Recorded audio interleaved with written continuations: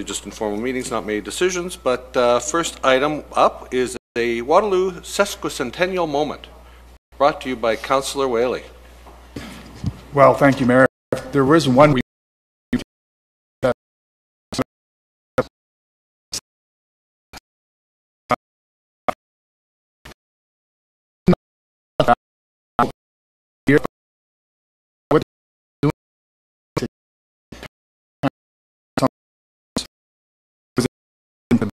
village of Waterloo back then.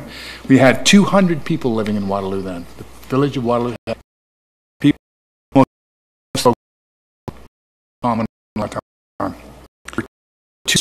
Time, a great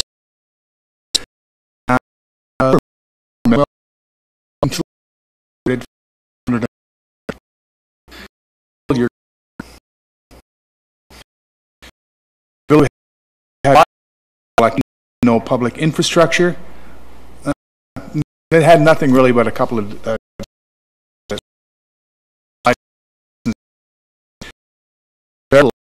has carried over in the last 150 years, but two institutions have stood time. We're get a look tonight. You see up the top our one-room schoolhouse, and it was the first building of our educational stream. And from humble beginnings of this one-room schoolhouse, that's now in Waterloo Park, by the way, education has played an important role in local culture, as we all know. Could the kids sitting in those rough-hewn benches way back then have even imagined that the city would grow to 3 post-educational institutions? You see just one of them in the overview to the bottom right. A plethora of high schools and primary schools and 150 research institutes, some globally recognized. And what about the next sesquicentennial? We should ask that question today. What will Waterloo be famous for? And my hunch is it'll still be famous for education, but it'll play an even greater role in the global and probably intergalactic age. I'm predicting that for sure. And the other institution that stood the test of time is local government. We've all heard stories about the town or the village council meetings, which are held in a bar, rather a hotel, and that hotel still is at King and Herb today, making bylaws like keeping farm animals off the street and other such weighty matters of the day. And the picture to the right was of our first city hall, and that place was called the center of everything because it housed council chambers, a stage, and a meeting hall on the 3rd floor, a police station, a library, and market stalls in the basement.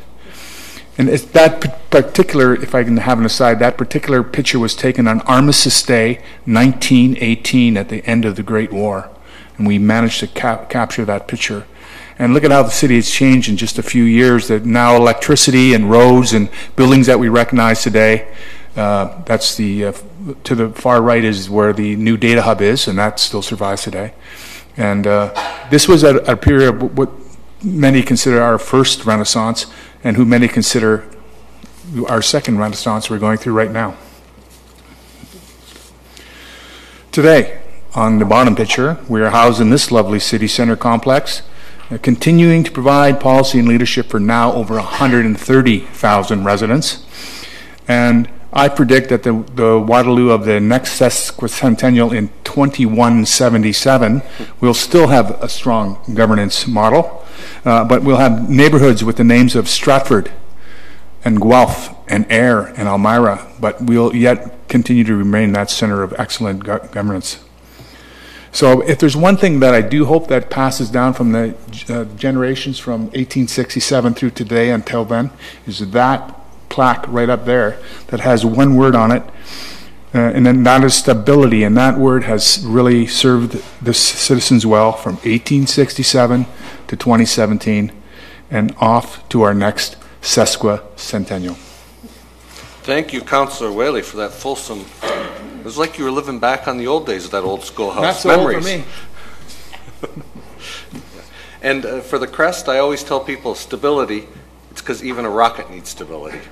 That's where we are. First up on staff reports is our 2015 to 2018 strategic plan, our 2017 progress report, brought to us by Brad Witzel. Welcome, Brad.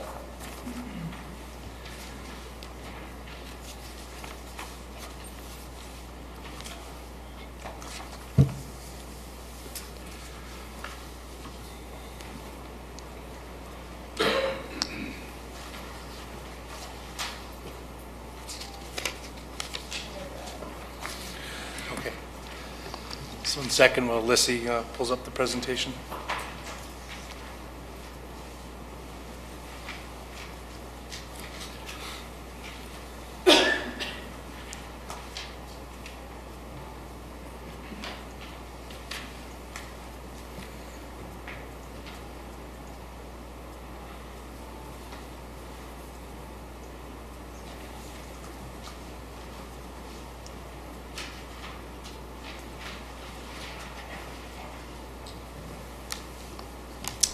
Okay, thank you. Good evening, Mayor Jaworski, members of council, senior staff, and members of the public in attendance. It is my pleasure to be here this evening providing an overview of the 2015 to 2018 Strategic Plan, 2017 Progress Report. In terms of Strategic Plan reporting, this is the second annual update report for this Strategic Plan cycle, and a final update report will be provided in late 2018. Additionally, each year, our communications team publishes a community yearbook highlighting the year at the City of Waterloo, and the 2017 yearbook will be targeted for release in early 2018. Before providing some highlights from the report, I would like to note a few additions to this year's report. So new for 2017 is the introduction of a stoplight approach, which categorizes each of the 65 reporting initiatives as either completed, on track, behind schedule, or at risk. Overall, there's been very good progress, with the majority of the initiatives being classified as either on track or completed. Another addition for this year's report is Section 5, Efficiencies, Innovations, and Awards. Waterloo has a culture of continuous improvement and efficiency, and the city also has a history of being innovative, as showcased through our Smart City initiatives, which can be found on our website. The progress report and appendix will provide examples of these efficiencies, innovations, and awards. However, a few are noted on the screen. So next, I'll just touch on some highlights under each of the 6 strategic priority areas. So first, under multimodal, on June 26, Council approved the Station Area Planning Official Plan Amendment number 14, completing the stationary plans. The benefits of LRT and stationary planning are already beginning to take shape, with significant development occurring along the line. On March 20th, Council approved the University Ave study. The city has partnered with Wilfrid Laurier University, the University of Waterloo, Conestoga College, and the region of Waterloo on the University Ave streetscape, with the goal enhancing streetscape along University Ave and improving the gateway. Throughout 2017, the city has invested in numerous complete street upgrades, including Columbia Street West, Marsland Drive, and Spruce Street. Under infrastructure renewal, on July 25th, the governments of Canada and Ontario announced $3.28 million in project funding for Waterloo under the Clean Water and Wastewater Fund. Thanks to this investment, residents of Waterloo are benefiting from several accelerated projects that will remove built-up sediment from our stormwater ponds, while also assisting with the Sanitary Master Plan climate change impact mitigation strategies. On March 6th, elected officials, staff, and consultants officially celebrated the completion of the Service Center rehabilitation. This major project included the construction of a LEED Silver administration building expansion, construction of a new salt structure with underground conveyor unloading system, and a new main entrance canopy. And finally, to date, the city has 45 designated heritage properties in 1 heritage conservation district. In terms of city-owned heritage assets, currently there are 4, including the Carnegie Library, Elam Martin Farmstead, Waterloo Parks Log Schoolhouse, which was mentioned earlier, and the Button Factory. So under Strong Community, just this past Monday, November 20th, Council approved the Library Operating and Funding Agreement and the Eastside Library Feasibility Study. With approval of these two reports, in addition to the amazing work of staff and the Library Board over the past few years, the Eastside Library has more than been advanced and is scheduled to be opened in the fall of 2020. On February 6th, the city's manager of museum and collections provided council with an update on the museum and collections strategy. Of note, after years of hard work, the city's Pierce Arrow delivery truck has been restored as showcased at the 2017 Oktoberfest parade. And additionally, over the course of 2017, significant work in progress has been made on the older adult recreation strategy and the neighborhood strategy. Final reports and recommendations for these projects will be presented to council in late 2017 and early 2018. Environmental leadership. On April 10th, council approved the Silver Lake Funding Release Report. The Silver Lake Class EA addendum will determine the preferred rehabilitation option for Silver Lake and Laurel Creek, with the project then proceeding to detailed design and construction anticipated in 2020, with a goal of restoring Silver Lake to its former glory. On November 20th, council approved the draft community energy investment strategy. In collaboration with local partners, this strategy is a community-scale energy planning initiative designed to achieve a variety of goals related to energy management and economic development. Additionally, in 2017, Waterloo launched the pilot program installing dog waste receptacles in 3 Waterloo parks. This is the mayor's project. So this eco-friendly project being the first of its kind in Canada, and this project is made in part through a partnership with manufacturer Sutera. And on February 27th, council approved the City Waterloo Living Legacy 150th tree planting program. Trees were given away at 7 ward events, the 25th Annual Service Center Open House, and Waterloo Earth Day. Over the course of the next 5 to 10 years, these trees will have a significant impact on our tree canopy coverage, as they will be planted on private lands which are normally outside of the scope of the city's control. Under corporate excellence, in 2017, the city collaborated with regional municipalities on numerous joint projects, including the work of the Kitchener-Waterloo Joint Service Initiative Committee, the region-wide voice radio infrastructure replacement project, and the city's automatic gate agreements with the townships of Wilmont and the townships of Woolwich. Corporate Communications is partnering with Municipal Enforcement Services to pilot an agreement whereby the City of Kitchener's after-hours call center will provide after-hours call support to municipal enforcement. And additionally, in 2017, staff initiated a corporate website refresh and the automation of the City Hall main switchboard. And finally, under corporate excellence, the data center was officially relocated on April 17th. The migration of the data center was a highly complex project involving an extensive team of staff led by Information Management and Technology Services and Facility and Fleet Services. Economic development. On February 22nd, 2016, Council approved the Uptown Community Improvement Plan program activation. On December 11th, 2017, staff will be providing the 2017 update report, which will provide more details on the program uptake to date. However, at a high level, there's been almost 50 CIP applications approved, awarding approximately $1 million grant funding in Uptown. Development of the West Side employment lands is ongoing. RFP 17-01 for consulting services to carry out land use planning and engineering of the West Side lands was awarded to Stantec Consulting, and it is anticipated that a draft plan will be presented to Council in the fall of 2018 for approval. And on September 18th, Council approved the development charge update. Through this report, Council approved the continued use of citywide rates for developing the DC bylaw, and during this review, staff did investigate the viability of adding additionally discretionary exemptions, such as those for affordable housing, However, it was determined at that time that those type of discretionary exemptions are better served outside of the DC bylaw through a policy or CIP, providing more flexibility. So the DC bylaw is scheduled to return to Council for final approval on December 11th. So in conclusion, CAO 2017-028 is being provided for information. However, I'd be happy to answer any questions that Council has in regards to the report or presentation at this time.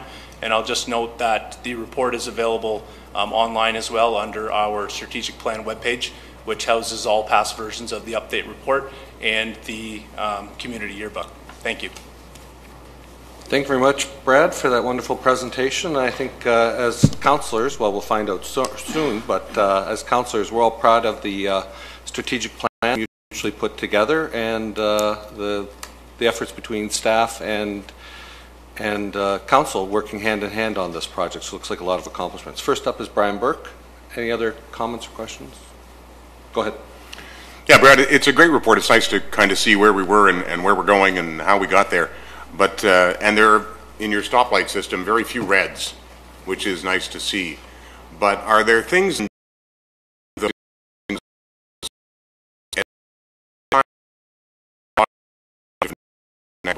are there steps that we can take to move those ahead in maybe a more timely fashion? Question. So, as noted in the report, staff has made every effort to minimize the amount of at-risk red items. However, with only 1 year remaining in the strategic plan cycle, it would probably be unlikely to accomplish those next year. However, we can look at where we can make some progress on them. So, one in particular would be the addition of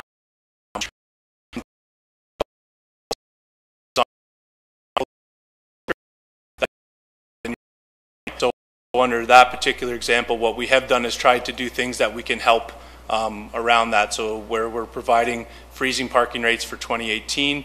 Recently, I think last Monday, Council extended the 2-hour no-charge parking for additional hour. And under that one, we also extended the agreement we have with the park aid. So under those that are at risk, they're not going to achieve the specific initiative within the strat plan, but we're doing things we can to kind of help that initiative and move it forward. But we will definitely, as an organization, look at any where we can kind of make any incremental progress and then defer it to the next strategic plan. Whaley?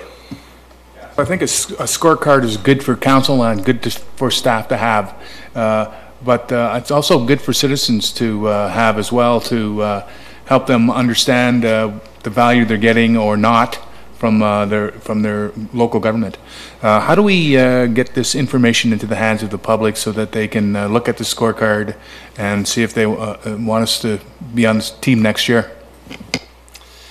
Through you, Mayor Jaworski, to Councillor Whaley's question. So I think we can look to community blitz.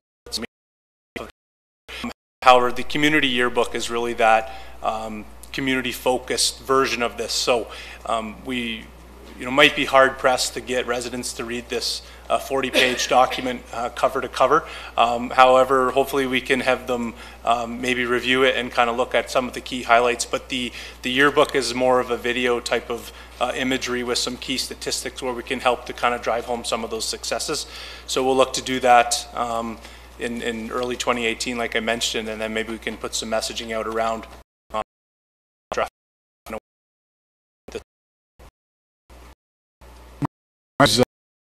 that's the community scrapbook, but it seems to always highlight the positives, and I think our citizens need to know, and there's not too many examples, thankfully, as Councillor Burke has said, of things that are behind. Most are on track for sure, but our citizens need to know warts and all, not just a beautiful little video saying isn't it wonderful, but what's really going on. Further comments?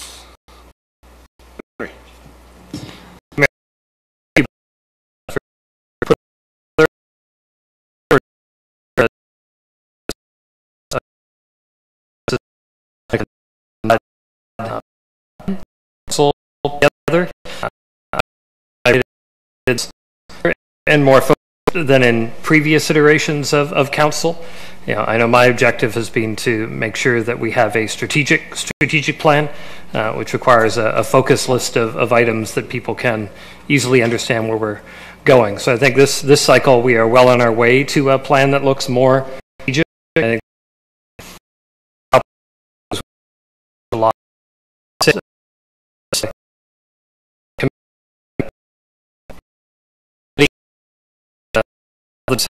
have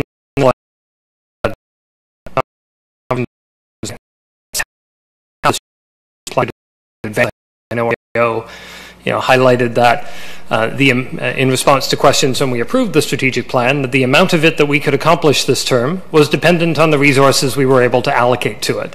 I think this council was able to allocate a number of resources, and staff were able to be creative in a number of capacities to be able to advance us through, reasonably successfully through.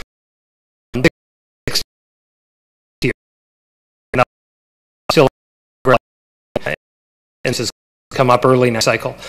So I commend staff for that work and council for its job in putting its money where its mouth was in terms of achieving the goals that we all set together. Thank you. I think that's it. How many tasks did you say were on the Brad? 60? Yeah, so to you, Mayor. The reporting level, which is the initiative level, has 65 items. And then to echo Councillor Burke's point, I think there are 2 red, 3 yellow, so 60 out of 60. Thank Mr. Anderson, thank you for all the work that your team does, but to Brad, yourself, for your work as executive officer on the strategic plan, as well as reinvigorating the joint service initiatives, which are also important for having an effective, efficient government. Thank you for your work on that, and it's certainly exemplary, and I think that's what we want to give the citizens of Waterloo, so thank you very much. Thank you, Mayor. We need a motion on the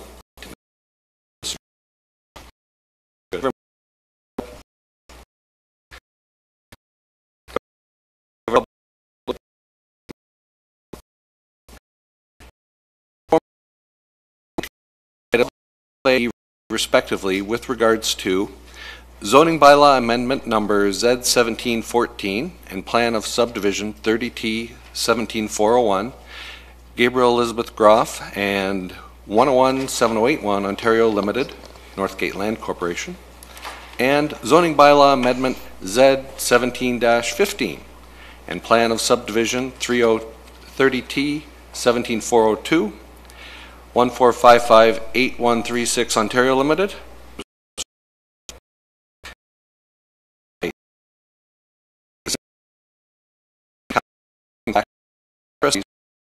With respect to this application. Tonight's comments will be taken into consideration in developing a staff position on this application, and a staff report will be considered by Council during a formal public meeting at a future time. All property owners within 120 meters of the subject lands and anyone who signs the registry will receive notice of the formal public meeting. Anybody who wants further notice of this application, including the formal public meeting and passage of any bylaw, should sign the appropriate registry located at the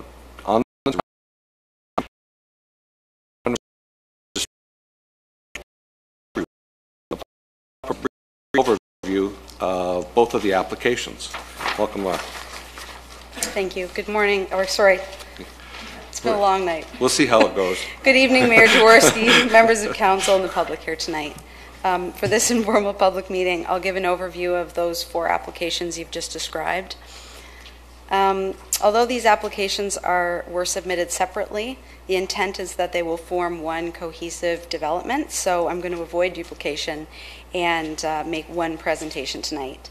The Erbsville Cartway lands are shown here in yellow, and the Northgate lands are shown in green. So just to backtrack for ease of reference, I'm going to zone change Z1714, those lands I'm going to refer to as Northgate, and Z1715, I'm going to refer to those as the Cartway lands.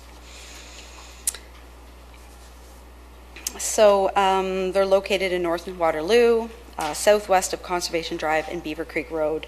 The lands to the west of these Subject lands are generally privately owned single detached homes. To the north are also some additional single detached homes and properties with Creekside Church. These lands here are the subject of an active zone change and subdivision application. To the east of the property is Green Acres, which is a seasonal trailer park, and further from that is the Laurel Creek Conservation Area. To the south of the subject lands, the city owns a portion of lands in this area, directly south of the Cartway lands. There's a landlocked private parcel in this area, and then the remainder is owned by the Grand River Conservation Authority, and the Nature Center is located in this area here. So the Cartway lands are approximately 6.5 hectares, and the Northgate lands are approximately 49 hectares in size. The Northgate lands don't contain any structures. A significant portion of the lands are being actively crop cultivated. And the Herbsville Cartway lands contain a number of buildings. There's one up here and a few in this area here that are all related to the go-kart operation. There's also a long access road in this location off Conservation Drive. Beaver Creek extends through the Northgate lands, and Laurel Creek extends through the Herbsville Cartway lands, and they converge in this location and are directed south to the reservoir. There's actually a kind of a valley in this area of the property. There's quite a grade change between the lowest point and the highest point. It's about 13 meters or 50 feet. And this is a consolidated view of the two draft plans that have been submitted. So they share this property boundary right here. Looking at the plan holistically, it's really one new neighborhood bisected by environmental lands, generally in this area. There's also some additional environmental lands on the in this area in the Cartway lands. The plans show a new internal road network with 3 access points from Conservation Drive, one in this location, second here, and a third close to the intersection of Beaver Creek and Conservation. There's also 2 accesses off of Beaver Creek Road. The environmental lands and some of the buffers, which cover about 12 hectares, have been excluded from the Northgate draft plan and would be under private ownership. The environmental lands within the Cartway lands have been included in the limits of that application, but they would also be held in private ownership. There's a few exceptions where some of the environmental buffers are proposed to be conveyed to the city. The plan is really made up entirely of blocks, so they would be developed and possibly severed further into lots through the process of either part lot control, site plan approval, plan and condominium, or a combination thereof. The orange circles are basically showing you larger blocks that are intended for multiples and medium density type housing forms. This area of the plan is also, even this area as well, is really intended for additional commercial uses in a mixed use format. The green Ps I've identified are where the parks are proposed to be located and some of the walkway connections. The SWM is stormwater management, so there's some areas of the plan where that's proposed. There's 2 pumping stations, one that will serve this portion of the development, so on the west side of the environmental lands in this location along Conservation Drive, and there's a second one that would serve the easterly side of the development that's accessed off Beaver Creek Road. So really the remainder of the subdivision would be lower density forms of housing, singles and semi-detached. So upon full build out, the subdivision would contain about 645 to 870 units, quite a range they're proposing, and that's about 1,200 to 1,800 new persons and jobs in this area. The plans are intended to be registered and developed in stages. So Northgate has 5 stages. 1 and 2 are on the east side, and 3, 4, and 5 are on the west side of the environmental lands. So really, there's an intention here to consolidate some of the blocks that cross over that shared boundary. The yellow is also a plan of, it's proposed to be a condominium, so lots fronting onto private roads. It's just shown as a block on each plan at this point, so the further subdivision of those lands would be done through a separate condominium process. We can still control how those lands are developed, though, through the subdivision process. This is the proposed zoning schedule that would implement those draft plans. It includes, so these applications do include all of the lands, including the environmental and buffer lands. So the properties currently are zoned agricultural, and they're proposing to rezone them for predominantly flexible residential, which is intended to permit semis and singles and towns. Medium density 3, which are these orange blocks, and they are intended for more medium density style of housing. Apartments are permitted on those blocks along Conservation Drive and Beaver Creek Road only. For the block closest to the intersection here, this is considered to be within the node of this district, and the idea, as I said, was to allow for a mix of ancillary commercial uses in a mixed-use format. So they've proposed sort of triple zoning, if you will, these lands to implement that vision, and we'll be looking at whether that is the most appropriate zoning approach here, or there's something a bit more streamlined we can introduce. The G1 zone is all the environmental lands, the buffers. The G2 zone is intended more for public parks, and also municipal stormwater management facilities and pumping stations. I know they've shown G1, but I think maybe those might be more appropriately zoned G2. In addition to changing the zoning categories for these lands, they're also looking at tailoring the performance regulations quite substantially in some cases, and they're also introducing back-to-back towns, which is a type of housing that we don't currently just define in our current zoning bylaw. We will in our new draft bylaw. So there's a range of adjustments they want to make to these zones: height, density, parking, setbacks. There's a complex policy framework that applies to these lands as well, and I do want to just go over them as briefly as I can, but I think it's important to look at that. We have a regional official plan, we have the city's official plan, we have a district plan that fine-tunes the proposed vision for this area. There was a North Waterloo scope watershed study that was done. The Grand River Conservation Authority regulates these lands, and there's also some provincial legislation that comes into play with looking at archaeological reviews, and there's also some potential and actual species at risk that we know may or may not be in this area. So the ministry is looking at that. So within the regional official plan, the lands are designated greenfields, all of the lands.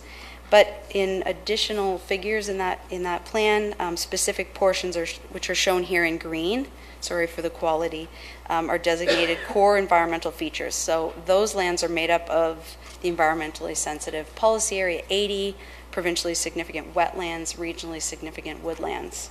The ROP does have policies around certain types of infrastructure that are permitted in core features. It's subject to an environmental impact statement and that identifies the impacts and can demonstrate adequate mitigation measures. I just wanted to show you these are the lands that are within the ESPA 80. So within the city's official plan, the lands that are yellow are low density residential. The lands that are green are designated core natural features. Conservation Drive is considered a major collector road. Beaver Creek is a minor collector. So the applicant for the Northgate lands has appealed certain aspects of the official plan as it relates to their lands.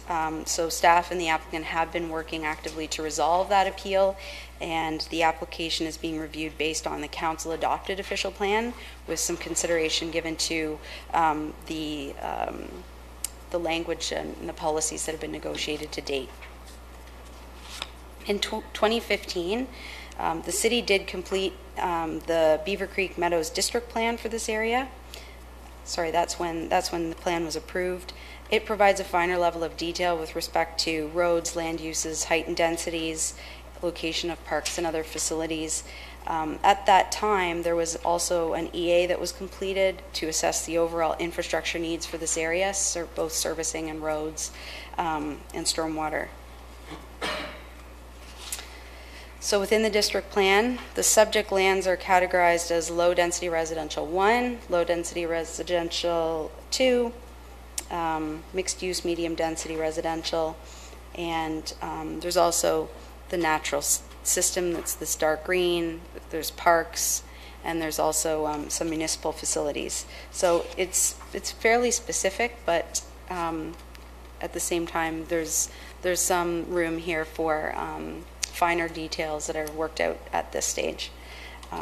These are considered neighborhoods 5, 6, and 7, and there's specific, I should say, there's sort of density and targets and unit yield mixes that are described in the district plan. I think I'm going to skip over this one, but this is basically just the natural systems for the area. The district plan also looks at network of trails and pedestrian connections that could run through this area, both on street and within the buffer of the natural system. And it also includes a potential crossing in this location that would cross through the core feature. So it is staff's desire to see this network implemented through these applications. The lands are also, as I said, heavily regulated by the Grand River Conservation Authority. There's 2 watercourses, floodplains, protected wetlands, and all of the lands, with the exception of some of these small areas here, the lands are all regulated by the Grand River Conservation Authority. So in 2013, Council approved a North Waterloo Scope subwatershed study. Through that study, the natural features were classified, their limits were identified. I think I mentioned them before. We've got provincially significant wetlands, regionally significant woodlands. The plan also identified the buffers that were appropriate around those features. There's also the creeks, there's a hedgerow, and then there's the region's environmental ESPA 80. That study also identified called the future study area in this location, anticipating that the landowner might in the future come forward looking to extend a road connection through there to gain access to the agricultural clearing. So in 2016 there were terms of reference for that anticipated EIS that were approved. I just want to identify some concurrent projects that are going on in this area that are outside of the limits of the applications. So we've got the reconstruction of Beaver Creek Road and Conservation Drive. It will probably commence in 2018 at the south end in this location of Beaver Creek Road. They'll work their way up towards what will be a roundabout at the intersection around 2019, and then in 2020 they'll probably be looking at extending, doing the upgrades on the west side of the environmental lands. There's also a multi-use trail that's proposed along Conservation Drive. The city also had Stantec conduct a turn lane warrant analysis for this section of road that was based on the proposed connections in these locations. And they did determine the need for westbound left turn lanes at these 2 points, coupled with a pedestrian refuge island. And at this point, this access would be a right in, right out because of its proximity to the roundabout. There's also a community stormwater management facility study that has been initiated by the developer group for this area. They wanted to see if there was a more consolidated approach to dealing with stormwater management. So with the consent of this landowner here, they're assessing the feasibility and design of that facility. So it would ultimately be a city-owned facility, and the completion and operation of it would ultimately have to dovetail with the staging and registration of certain phases of these plans. So the applicant has submitted a number of studies. I've listed them here. We're currently reviewing these studies in detail. The applicant also undertook an EIS that was based on those approved terms of reference. The EIS is under review by the city and the region's environmental planners, and also EAC, the region's appointed Ecological and Environmental Advisory Committee. The study verified the limits of the features that were identified in the scope watershed study. I've just shown this map here. It gives you a sense of where the significant wetlands versus the woodlands are. It also looked at impacts to wildlife, erosion and sedimentation, changes to groundwater, and encroachment into buffers, which is the primary measure they're proposing to mitigate impacts to those protected features. They also specifically looked at the impacts of putting a road connection in this location. They looked at where that the drip line of the woodland is located. They proposed basically a 10-meter buffer off that drip line, which comes from the scoped subwatershed study. And the road and the infrastructure is intended to be kept outside of the buffer. So we already know that there are a few areas that the EIS should really go back and address. One of them EAC identified as being consideration of the ecological implications of restoring the agricultural field and as an alternative to residential development. So that has come up.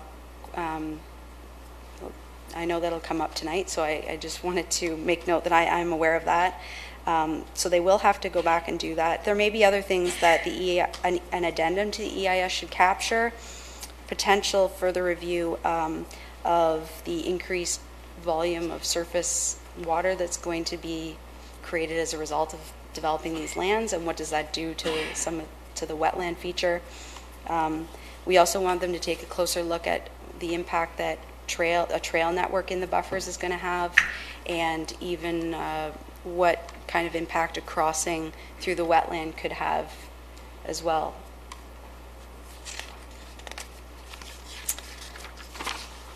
So this is the proposed stewardship plan that was included in the EIS. You can see the core feature is sort of that green color. The buffers are beige, and it also identifies some of the interior forest habitats, that purple color.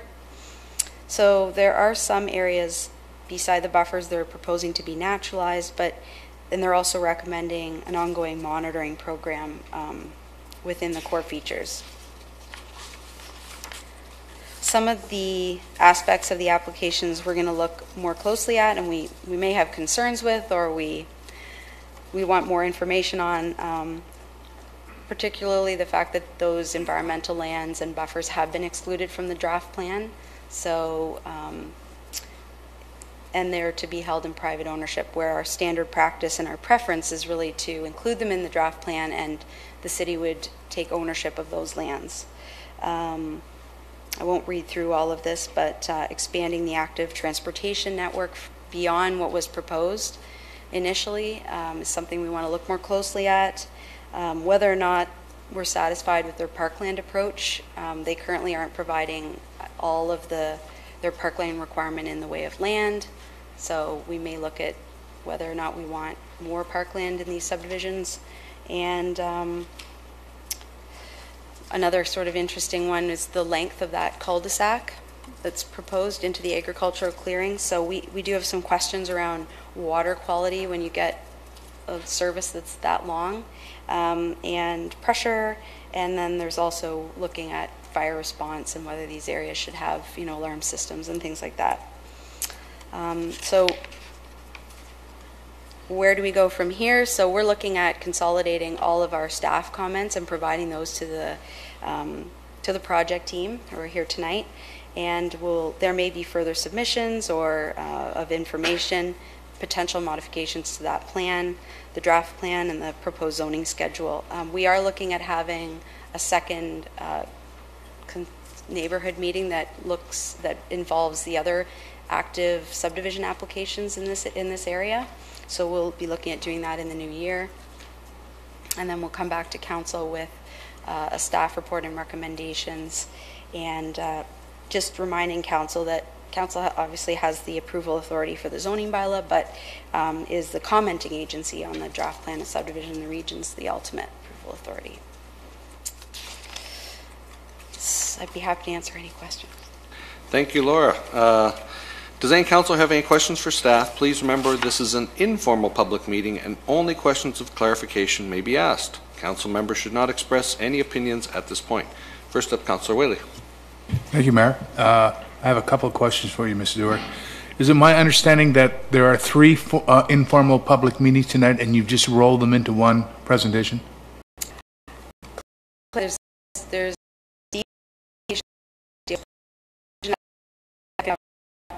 presentation for the third zone change subdivision application. So I do have a couple of questions. As you know, these are some of the last developable lands in our community. And our community will be completely built out after this, so we have to get this last one right. We got to nail this one. It's so important for our future. And it's big. It's big. The number of people moving in here will be in the thousands. It's hard to imagine, but it's true when you look at those fields.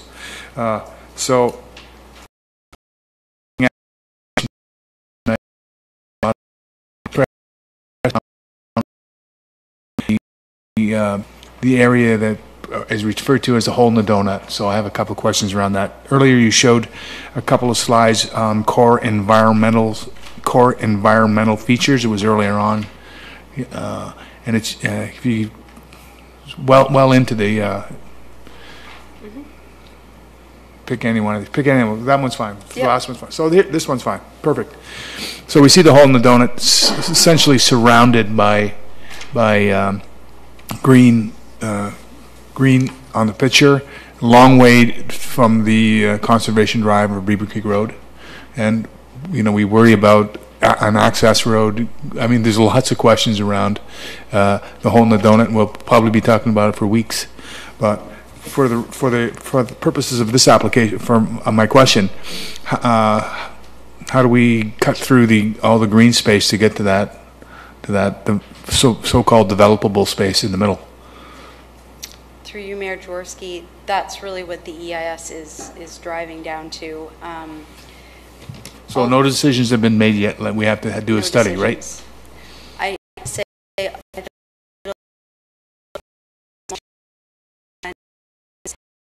but cutting through, if you will, is the regional ESPA 80. So they have shown this drip line, and then they've shown buffers, and then they're showing the connection outside of that buffer. And I think if the region believes that can be done in a way that, depending on what the impact is, whether they're satisfied the impact can be mitigated, they may have a case next that are identified as residential. So taking a look at the map, it's so unusual that an agricultural piece of land would be right in the middle of essentially a forest. Does any historical context of the land matter, and what the land was before? Does that matter with respect to future use?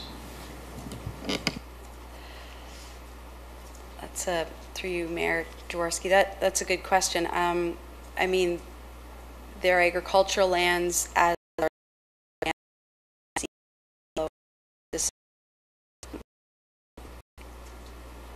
I think ultimately we need to see that most of the greenfield lands that are left in the city are agricultural, and so I think if you apply one philosophy to this area, if you apply that philosophy to this area, that this is acceptable to develop, but not this, you have to be able to demonstrate why. Mr. Cutter, are you going to comment on this, or? Through you, Mayor Jaworski, Councillor Whaley. The historical use of the property does have a bearing on some of the study that's undertaken. So when we are looking at environmental impact statements, for example, we do look to determine, historical uses on the property and see how they've been modified. So there is an element of our review that does look back in time, if you will. Thank you. That's going to be good for all of us to understand going forward. Thank you. Next up is Councillor Veith, then Councillor Burke. Thank you, through you, Mayor Jaworski. Thank you, Laura. My question is about you, one of your last slides there about the next meeting number 2.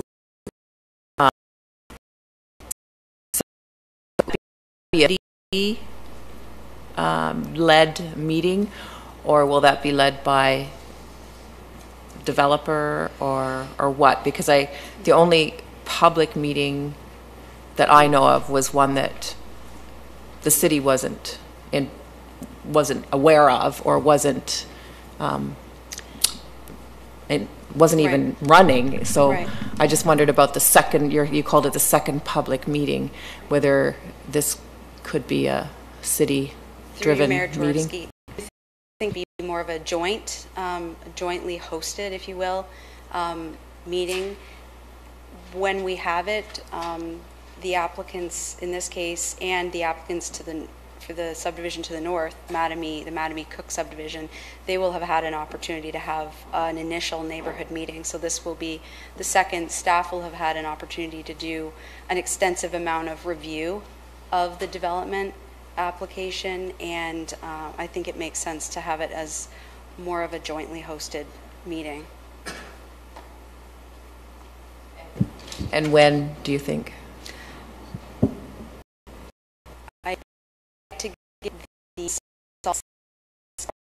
opportunity to really review all the comments, have those important discussions with staff, look at whether they want to make any changes to the plan, and then go, I think at that point, have a meeting that shows what maybe a slightly modified plan looks like, that is maybe in response to some of staff's comments, which is the case with the Cook-Mattamy subdivision. They have, my understanding is they've received comments. They're looking at some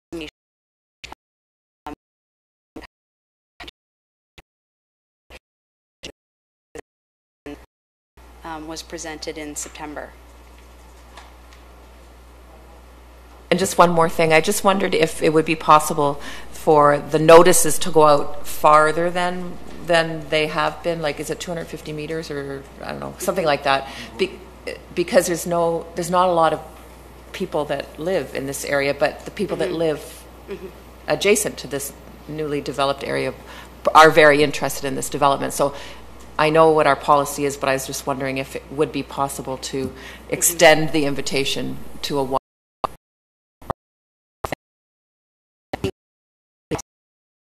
probably makes sense to capture some of the residential neighborhoods in a better way that are nearby, and not just restricted to that 120 meters. We're also now circulating Julie Legg, who is the Neighborhood Association coordinator. So she will get notices of these meetings and neighborhood meetings, and will circulate to those associations and get that word out. Next up, Councillor Burke. I think this gets interest in a way, because it seems like such an unusual situation. There was nothing but corn stalks there. And when I moved into Clare Hills, it was the same thing. Here we have this, for some reason that none of us seem to know, this hole in the middle of a forest. Is it an unusual situation? I believe that it is. In speaking with, I think Joel has more history on, you know. We'll hear some history from Joel. Go ahead. Through you, Mayor Jaworski, to Councillor Burke. I would say it is not a common situation that the city experiences. We do have there are a few instances in the city, one up by Rim Park, for example, where we have a similar situation. And again, our approach to it is to review the environmental information in a careful and thoughtful way, and have a look at the context and the development implications of potentially using those lands for some purpose that they weren't either historically used for or currently used for. but it's not a very common situation to have lands like this that are so surrounded by environmental lands.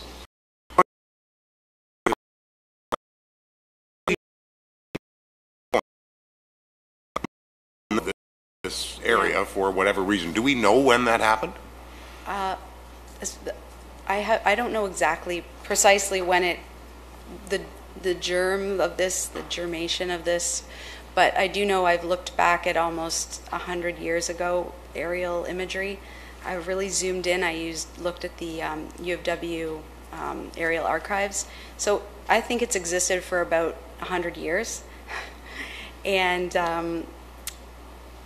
in looking at the archaeological review, I mean, you know, they did find they found actually an arrowhead. They didn't determine. So it's been this way for as long as even maybe Councillor Whaley remembers? Yeah, very long time, the aerial imagery. Sorry. Thank you very much. Okay, I don't have any further. Oh, Councillor Freeman, go ahead, and Councillor Henry. I guess one of the questions that I wondered about was, so this plan identifies the ESPA area, and so is the boundary of the ESPA? If I just jump forward, actually, so this is one of the schedules from the sub-watershed study. So I think that I think they always anticipated that eventually there was going to be a proposal to create a formal access point back into those lands. Does that answer your question? I guess I'm just literally trying to understand the boundary of the ESPA, because wouldn't it have actually been issued a boundary as we have elsewhere? Yeah, the ESPA, I think I can show it to you again here. That's the limit of the ESPA. So the ESPA does extend over that parcel? It does. And I guess it will be helpful for me to better understand at some point, whether it's in the environmental impact statement or in a future report, to understand what are the and how can those policies be modified, or can they be modified, and that will be helpful for me to understand that. The other question I had was, when you brought the draft plans to the WACAT committee, so the Waterloo Active Transportation Committee, they had a number of comments that I thought were quite salient to the application related to the active transportation network and garnering ownership of those lands so the city can maintain them, operate, and to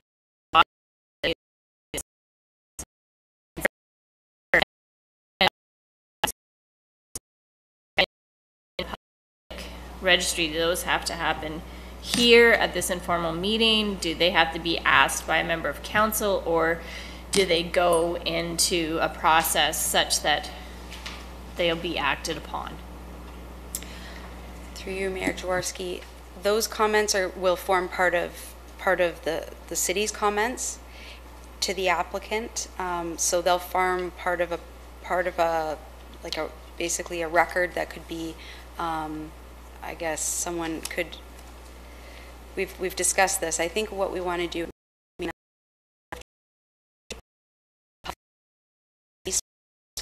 So those comments would be included in there, and we obviously want the project team to have an opportunity to see them first, and then we would be willing to share comments with the public. So those the WACAT motions will be verbatim included within my staff comments. And can you help me to understand process? So based on what we hear tonight at this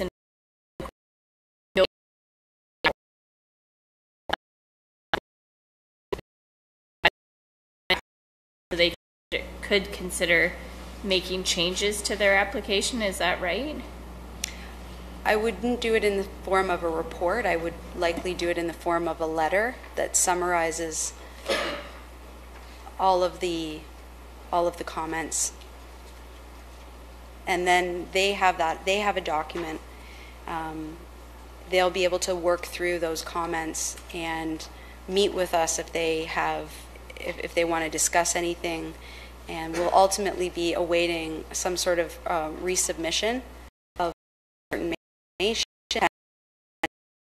My version of the draft plan and the zoning schedule. So that's what we would expect next. I don't, if it's possible for council to be CC'd on that letter, can you let me know? Because I don't know what was discussed at other advisory committees of council, and given how important this parcel is, and like Councillor Whaley said, it's one of the last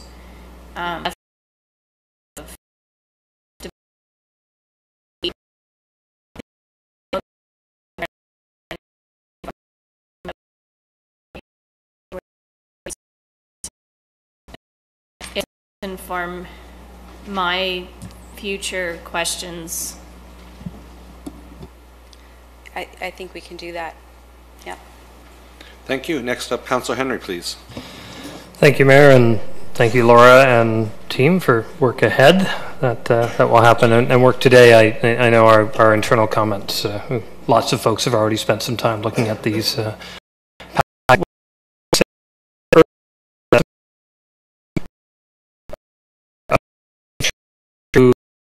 The ESPA here would be the region, and that our role as well on the subdivision elements is as a commenting agency.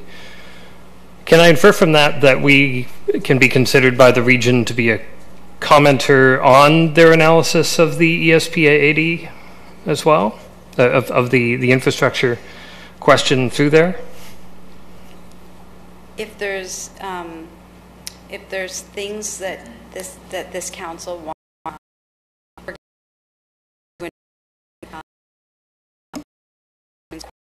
request comments, I think equally we can share the region's comments as well, and it's a dialogue. It's an ongoing dialogue. We also want to coordinate our comments as much as possible. We don't want to be on different pages on this application, so we're going to be cross-referencing our comments and their comments. So that is a step we're going to take before we actually have a finished consolidated document of all of the cities and the in terms of comments. I just see Mr. Rapp has his hand up. Certainly through Mayor Jaworski to Councillor Henry. Ultimately, council can bring forward, or they comment formally to the region through their resolutions at the time of the formal public hearing, in giving forward a request that the region approve as modified, deny, or various conditions that they would request the region to implement or not. That's ultimately the say.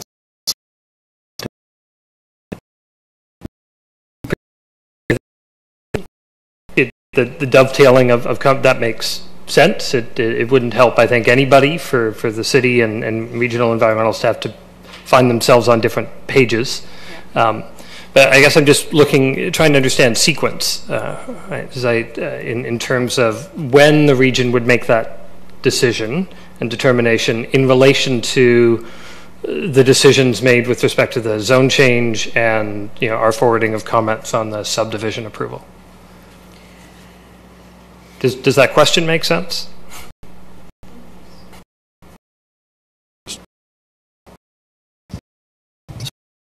Through Mayor Jaworski to Councillor Henry, all information that we receive in the various forms, we can take forward to the region and share that with the region, and then ultimately it would be regional staff and regional EAC that would determine how much weight to give any of that information that we've provided to them. So we can do that most certainly if that helps.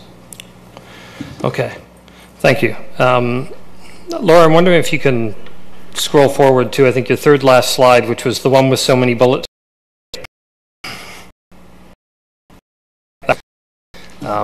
There certainly are a lot of bullets. I've been sort of organizing my head around questions, and I see a few of them on this sheet. So I'm glad to see that. And I note under the environmental impact study, you've got a note here around salt. I'm wondering if staff can speak a bit more to that. The way I understand that is the applicant is proposing, as a way of reducing runoff through that infrastructure in the ESPA and in the subdivision, it's to provide a permeable paved road.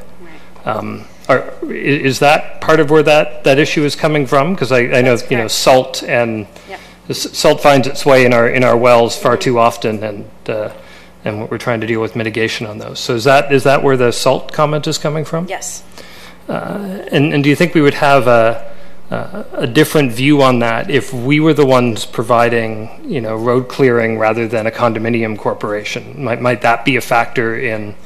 Because I know Cam's got his teams GISing and tracing every last bit of sodium that drops onto our roadways, but I know the contractor that my condominium corporation uses is a bit more liberal in some places on some of that. So I'm wondering if we might have a different view on who does that in terms of its impact, or whether that's not a factor. We do want to sort out how to manage some of those practices, and we have ways of doing that.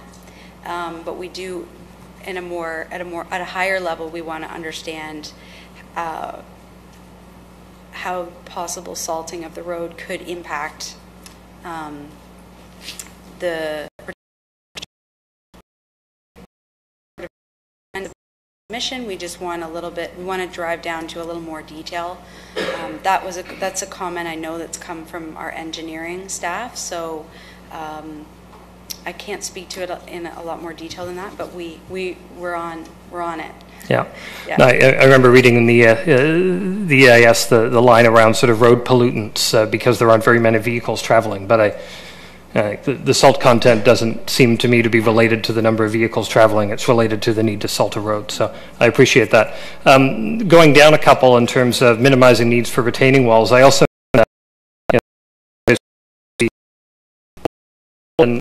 and there appeared to me to be a fairly steep grade over a distance on the south side of that, requiring a retaining wall.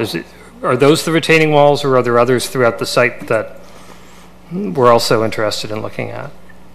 I believe that was the only one shown on the plans that were submitted, but we have noted in a few areas that there's a certain vertical separation that I understand in speaking with the engineering staff we want to maintain across the subdivision between the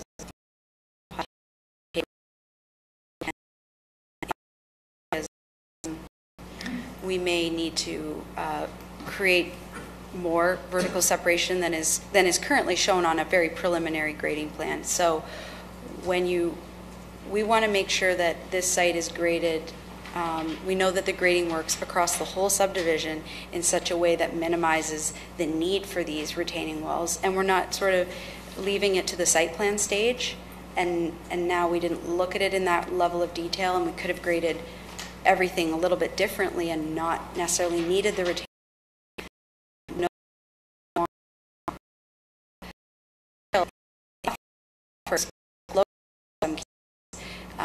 Where those trails would be located. So we want to drive down at this point a little bit further into how those trails would be built, and would they need retaining walls, and if they need retaining walls, we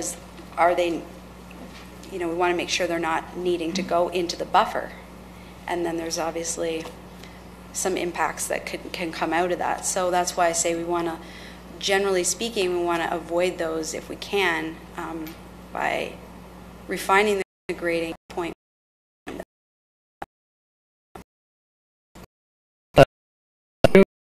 And I mean, you've got parkland dedication on there, and you mentioned the deficiency on there. That's something I'm certainly very interested in seeing, and I'll ask the applicant why deficient parkland dedication allocation is okay, and I'll look for that more in reports. I know the other thing that I didn't see on this list, although it might be under one of these words in terms of technical details, is the low impact development in terms of water retention and other features that the applicant is proposing.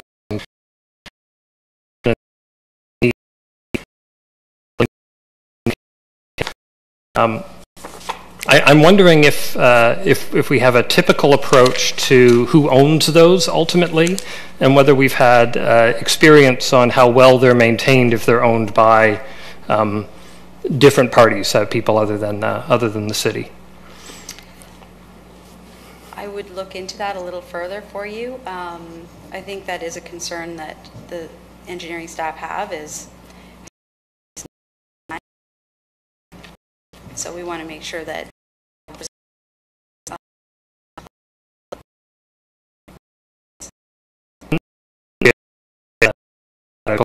preliminary chats with our engineering folks as well on that. And I think the other, I thought that I'd raised, it's not sort of an opinion on the application, but a general thought on these kinds of measures when they are owned by private landowners, is we do have a stormwater credit program that in many cases is underused, and I wonder about when those are connected early on in a process. If a resident knows when they're buying a parcel of land that it comes with these features they have to maintain, and they get a credit right off the beginning, they may or may not be more likely to maintain it and be aware of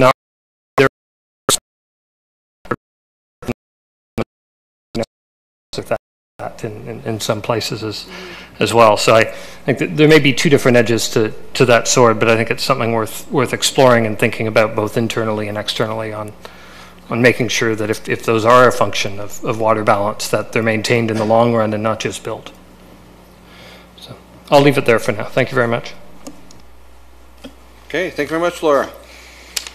I'll now ask the registered delegations to come forward, of which we have 6. First up, Dave Aston, OHBC Planning. Welcome, Dave.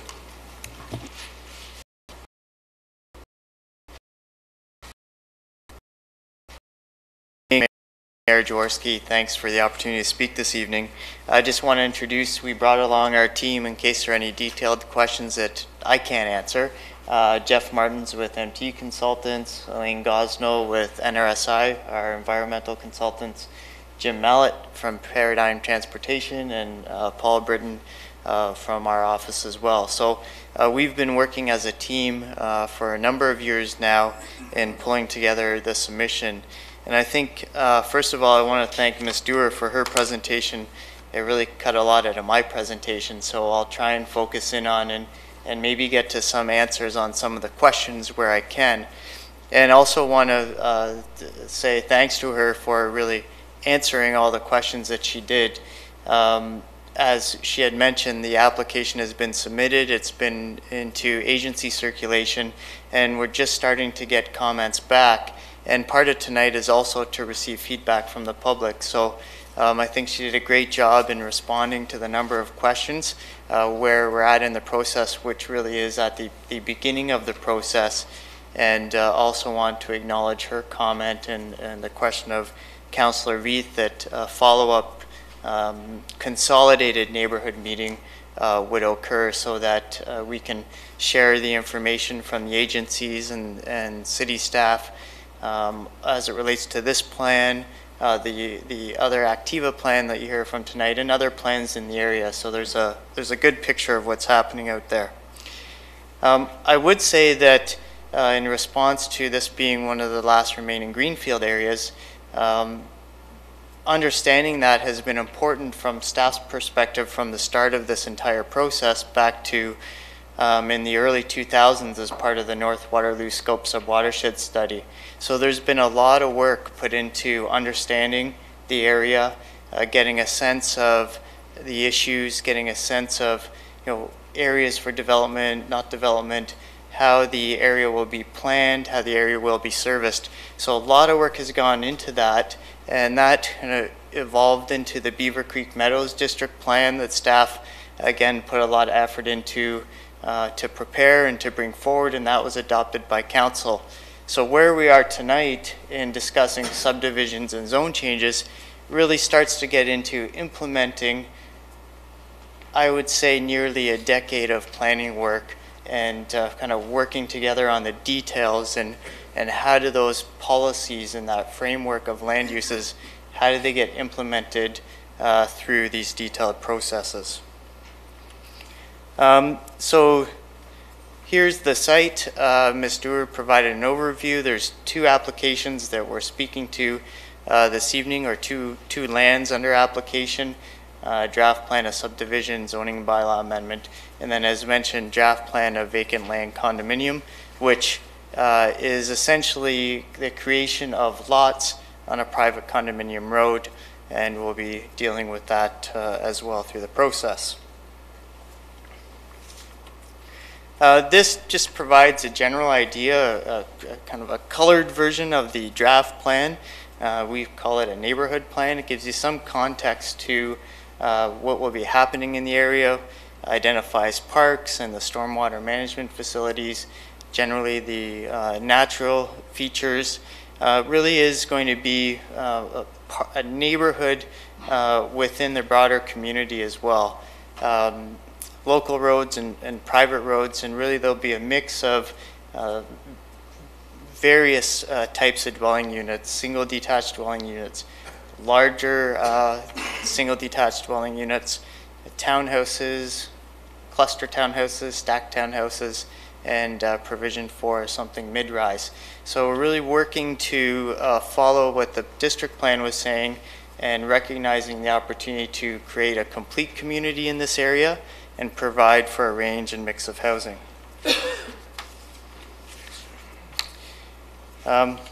This is really just the detailed draft plan of subdivision that we submit.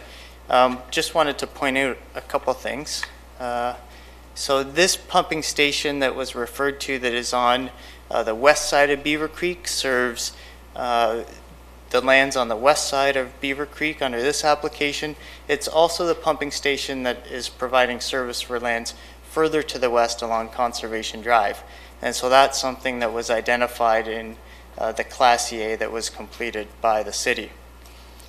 The other pumping station, which is located down here, is servicing the east side of these lands, and it's also servicing lands that are, well, the Mattamy Cook lands and the Activa lands and the future development of the trailer park. So 2 major pieces of infrastructure on the plan servicing broader community area.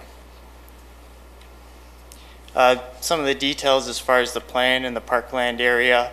The idea with the parkland area was to provide parkland, and then the deficiency to providing cash in lieu, or to work with the city in finding opportunity to have those parks designed and built up front in the community so that they're established early on in the community. So that's part of the rationale as it relates to parkland dedication. The road widenings and details associated with infrastructure are identified on the plan. That's falling out of the details associated with the class environmental assessment. And you can see the density range there falling within the density range that was established through the Beaver Creek Meadows District Plan and then subsequently an official plan amendment. The proposed zoning, Ms. Stewart covered this. I don't really intend to speak too much more. As far as the triple zoned block, I think there may be a way to better zone that so that it's a little easier to work with. So we'll be working with staff on that, and then also working with staff on some of the zoning and site-specific provisions. Many of the site-specific provisions relate to newer building forms, opportunity to achieve density that's required, and providing different housing choice opportunities. Ms. Stewart mentioned back-to-back townhouses. There's also stacked townhouses. So really to capture different types of housing that's in the market. The regional official plan, point that I just want to make here is there was some question and discussion. The regional official plan, the bottom identifies the core greenlands. There's policy within the regional official plan that allows for the provision of infrastructure through core greenlands subject to the completion of an EIS. And this policy is something that we worked through with regional staff as part of the regional official plan, and it speaks to infrastructure associated with services and includes roads, which would include private roads. So there's provision within the regional plan for consideration of that infrastructure subject to the EIS, which has been submitted and is under review. The City of Waterloo official plan, again, generally the lands are designated residential. The open space area reflects the core greenlands from the regional official plan. What I would note is, as it relates to the residential area within the ESPA, or surrounded by the ESPA, is that designation was also residential in the previous City of Waterloo official plan. So it's been designated previous, you went through a new official plan, it continued to be designated residential. So historically that's been the designation of the lands. The North Waterloo Scoped Watershed Study, the plan on the top left, Ms. Stewart referenced, that was the natural system plan. So the North Subwatershed Study was adopted by Council with a lot of work done with city staff, regional staff, and acknowledgement to some of the residents who were also part of that group that I know are here this evening. So there's a lot of work done with that study. That study recommended buffers and setbacks and what could happen within buffers, and then identified that area future study related to the clearing, to the field, subject to an EIS. So the subwatershed study again established the framework for the district plan, which then has been used as a basis for the draft plans. Just want to point out, in the subwatershed study there was also an implementation plan. So that plan identified areas for phasing based on the provision of infrastructure, and so these lands are within phase 1 and phase 2, and that infrastructure primarily relates to the pumping stations and stormwater management ponds and roads. The Beaver Creek Meadows District Plan, just to note that there was a special policy as part of that plan that also identified the area for access to the residential area and the need for a environmental study. So that has continued through the planning stages, and now we're at the point where that analysis has been done from our perspective, submitted to the city and the region, and we're into agency review and we'll be working through that process. This plan is somewhat confusing, but the attempt here was to overlay the draft plan of subdivision with the Beaver Creek Meadows district plan. And I would suggest it's substantially in compliance with the district plan. A few variations. One, the distribution of parks, which I'll speak to. I have another slide on that.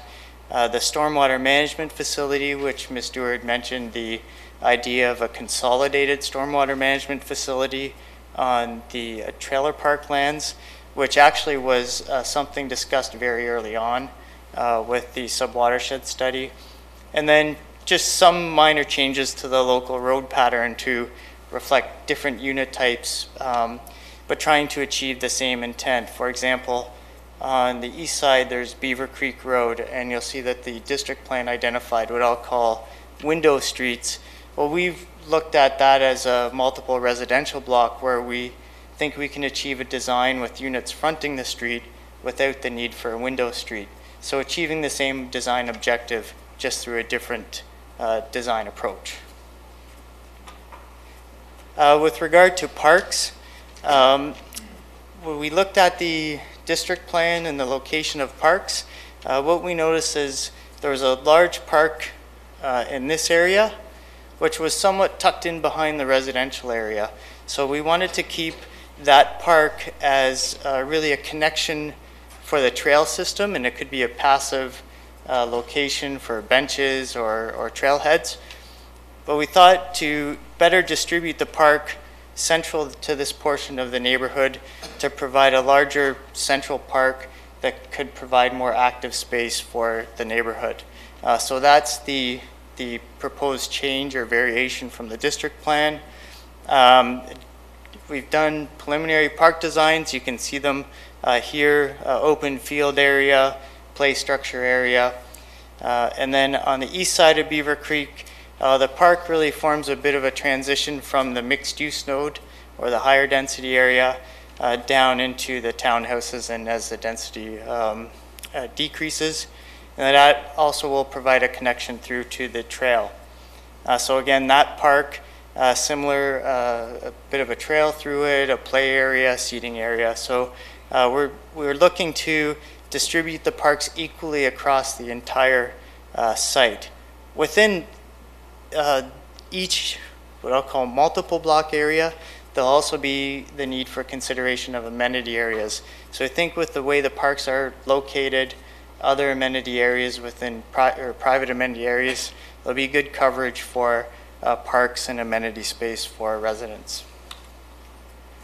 This is just a broad overview of open space and trails, and we'll be working with the city on implementation of trails and where best to cross the creek, and we'll work through those details with city staff.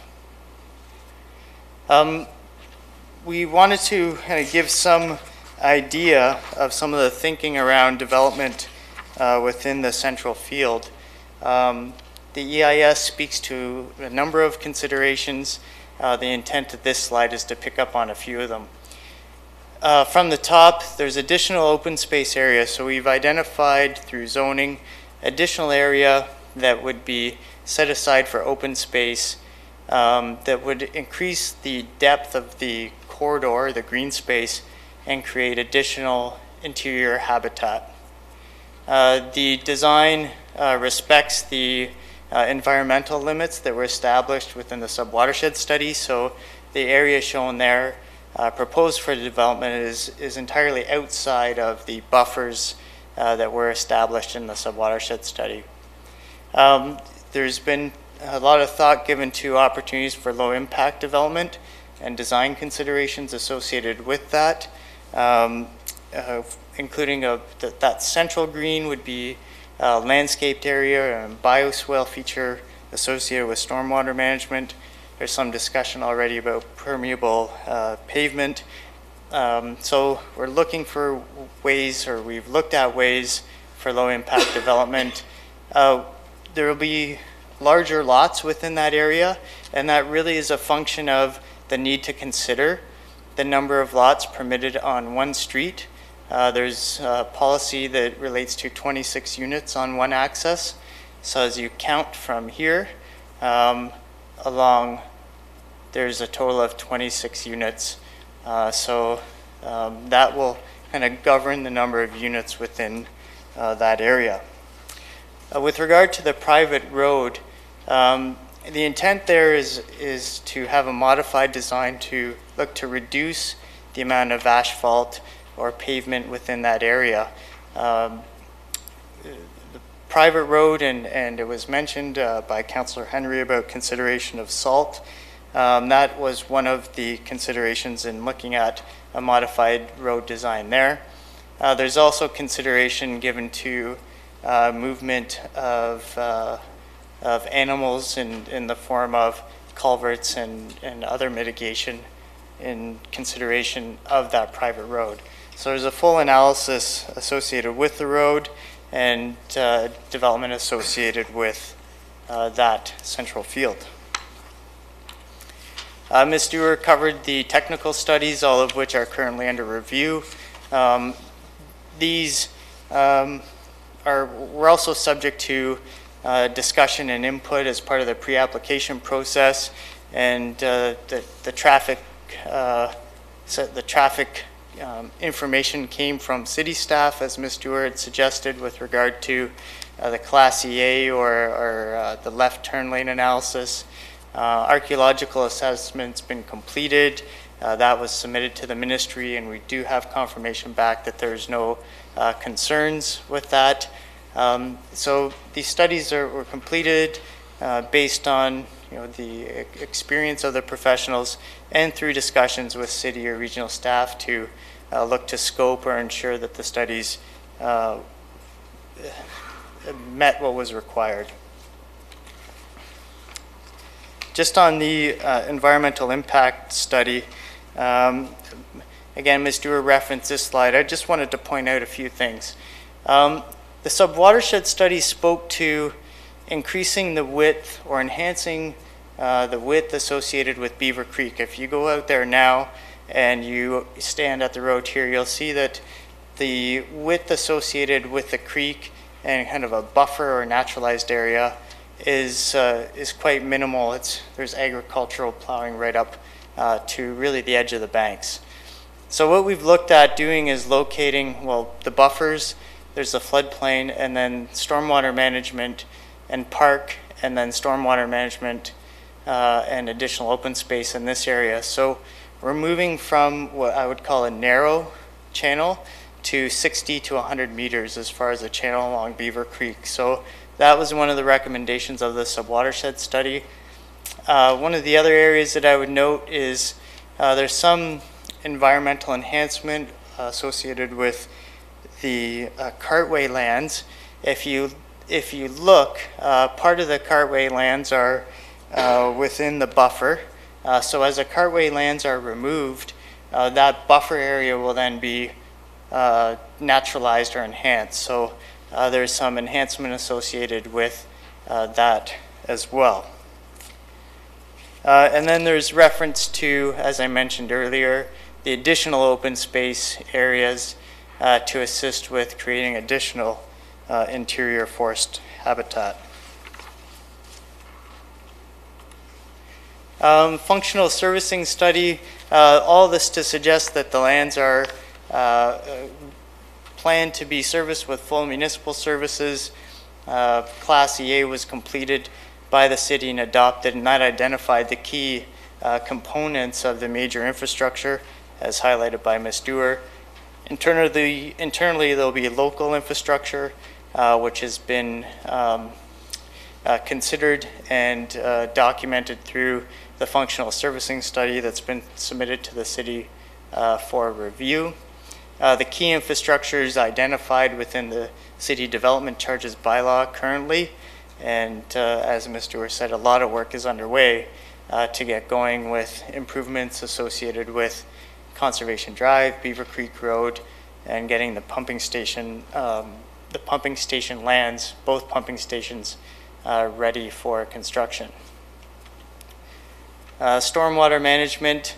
The stormwater management report is based on the strategy developed in accordance, the strategy developed by the subwatershed study. So again, that sets the criteria that have been considered. I mentioned the stormwater management ponds. There's one on the west side of the creek, and then for the east side of the creek is the shared or the consolidated facility. And that's currently within a process with the landowners and city staff as well. So in summary, the lands are identified within the city urban area, designated for growth, designated greenfield area. There's densities established for them. There's residential designations that speak to providing a range of units. The open space designations have been considered in association with the policies that relates to those. The development would be based on full municipal services, and the proposed zoning implements the direction of the Beaver Creek Meadows District Plan.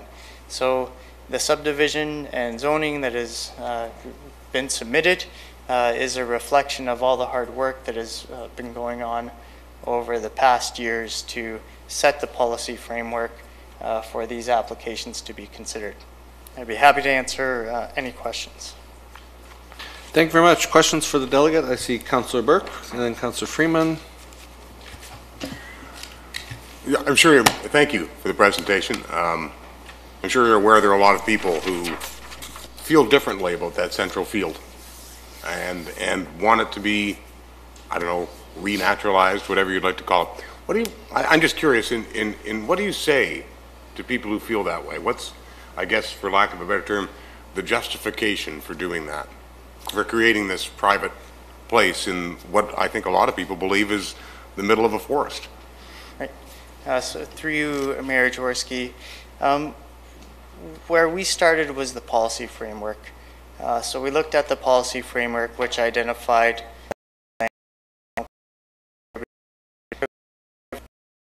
green area, designated residential, and assessed through the stormwater management study, which identified a developable area, that as a developable area.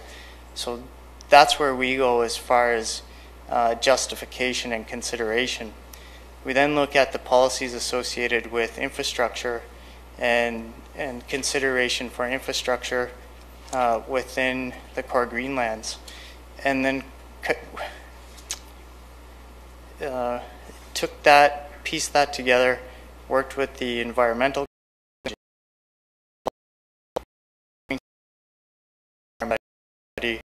that has been submitted for review, and ultimately we'll get comments back from the city staff, regional staff. We'll hear public comments as well, and then there'll be further discussion associated with that.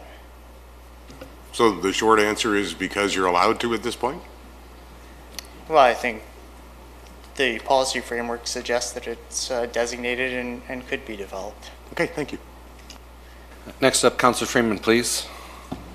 Notwithstanding the fact that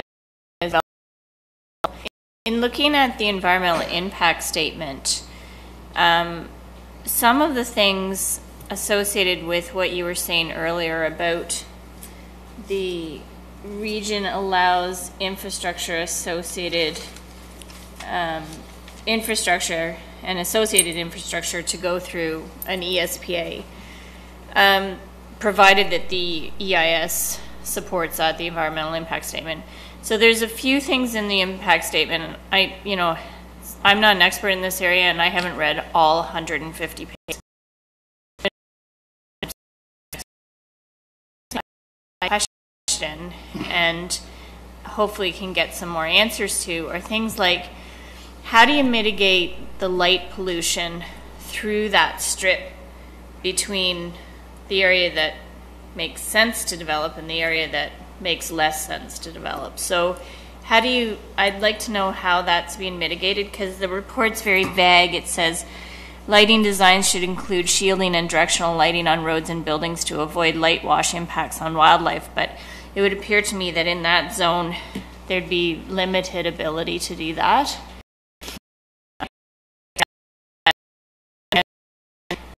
What we know occurs around pipe leakage from infrastructure pipes, because it would appear to me that in this area, the potential leakage from storm less, but sanitary in particular, into that environmentally sensitive protective area could be a concern. So I don't understand how you mitigate that, and I don't see that listed in the EIS. The other piece that I'm trying to understand is the whole notion of wildlife crossings, because it makes some reference to, I think, turtle fencing and so on, but it's such a huge area, and I also don't understand, like, what's the long-term management of that? Like, I know that they're looking for this to be a condominium setup, but like, you know, what's the inspection of stuff like that? How often is it maintained? How often is it repaired? How often is it changed? Just all of those aspects, because it appears to me that it's a big ask. And I'm trying to really understand, you know, how the environment is being mitigated in that whole thing. And the EIS isn't helping me right now because of the language, like it's a slight impact, or it's mild this or mild that. The mitigation measures could include this. Well, I need to know what it includes. Does that mitigation work? What are the tools to ensure that it works?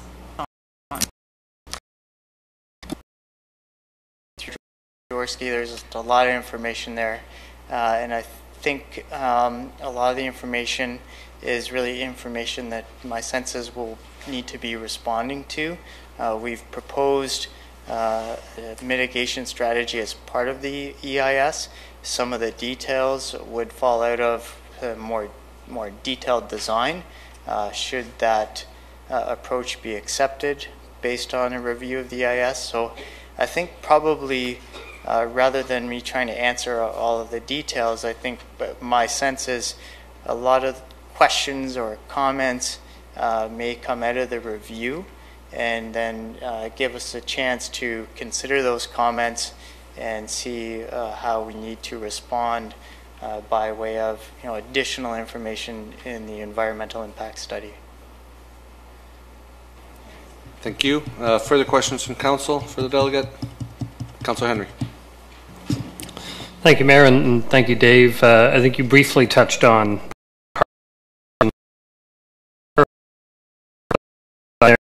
the plan as such, which was to effectively make up the balance through providing cash in lieu.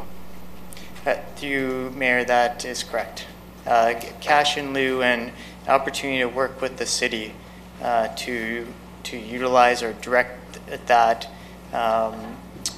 directly to the parks, so design and construction of the parks could happen early on in the neighborhood rather than later in the process, so that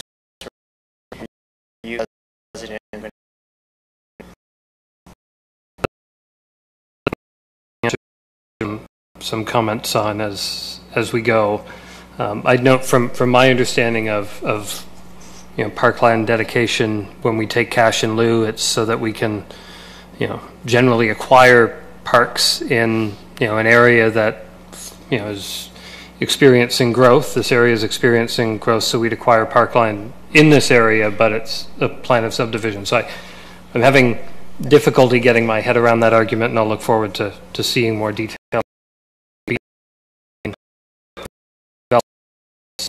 throughout this plan. Then maybe that's an element of conversation. I'm not sure. I don't want to preempt where staff are going to go with their comments in a detailed review. So I want to get out of I guess if it's a hole in the donut, I want to get out of the 15 units that form the Timbit and get into some of the broader subdivision pieces. I did see you flash a design on the road from across Conservation Drive in terms of the link up for your phase 1 and 2 in terms of that road, and how that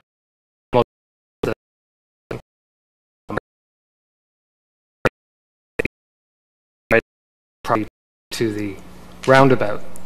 I'm curious about that decision in your draft to move the road over towards the roundabout and cause some challenges.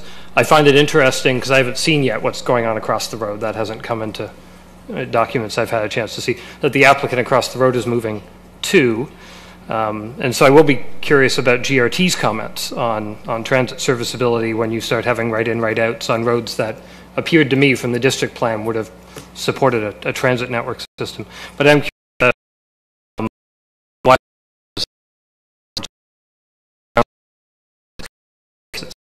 one. Right.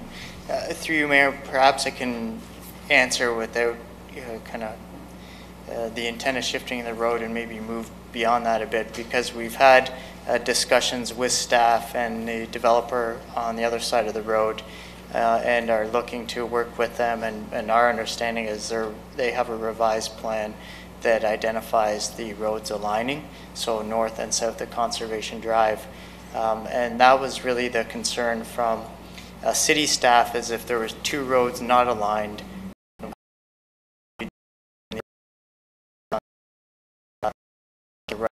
out, but my understanding, and as we move through the process, I believe we'll have an answer that the streets on the north and south will align, which will function appropriately, and there may not be any concerns in that regard as far as movements. No, as that'll be details we'll get later.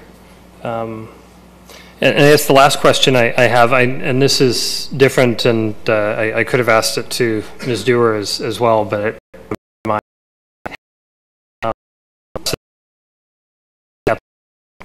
given it's much closer, we've done some traffic calming work in the area that was contentious, as most traffic calming works are, and part of what this council has said is that we are interested in making sure road networks are designed right from the beginning so we don't have to retrofit them after they're constructed. Maybe I could call that traffic calming by design. I'm curious if, in your opinion, and I'll be interested in review, if we feel that the design coming in on Northgate and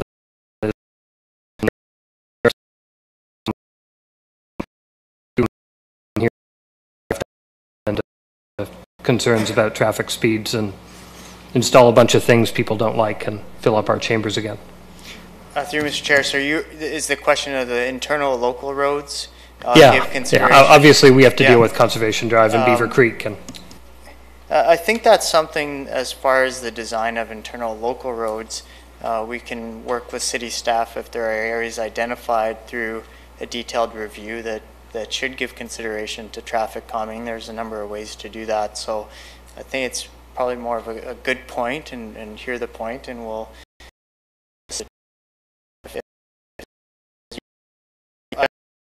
on the Northgate plan. On the west side of the plan, I'll just pull up. This will work. The kind of collector road in a U-shaped pattern in itself provides some relief because there are turn movements and stops there. And on the east side, perhaps it's a good point, maybe there's something, because from Conservation down to Beaver Creek is a fairly straight run.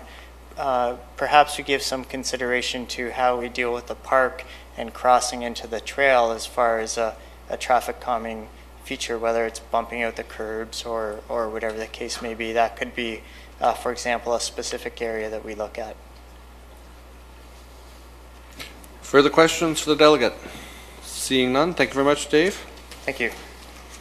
Rushing along to delegate number 2. Next up is Tracy Mann, and welcome, Tracy. And you have 10 minutes. Thank you. Thank you. Good afternoon.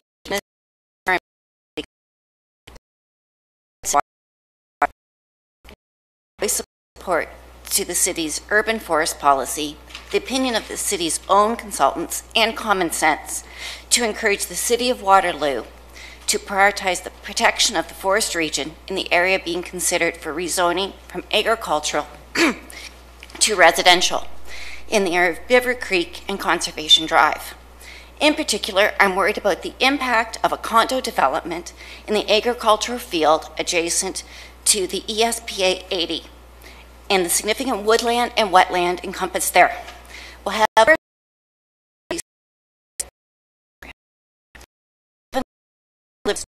20 years.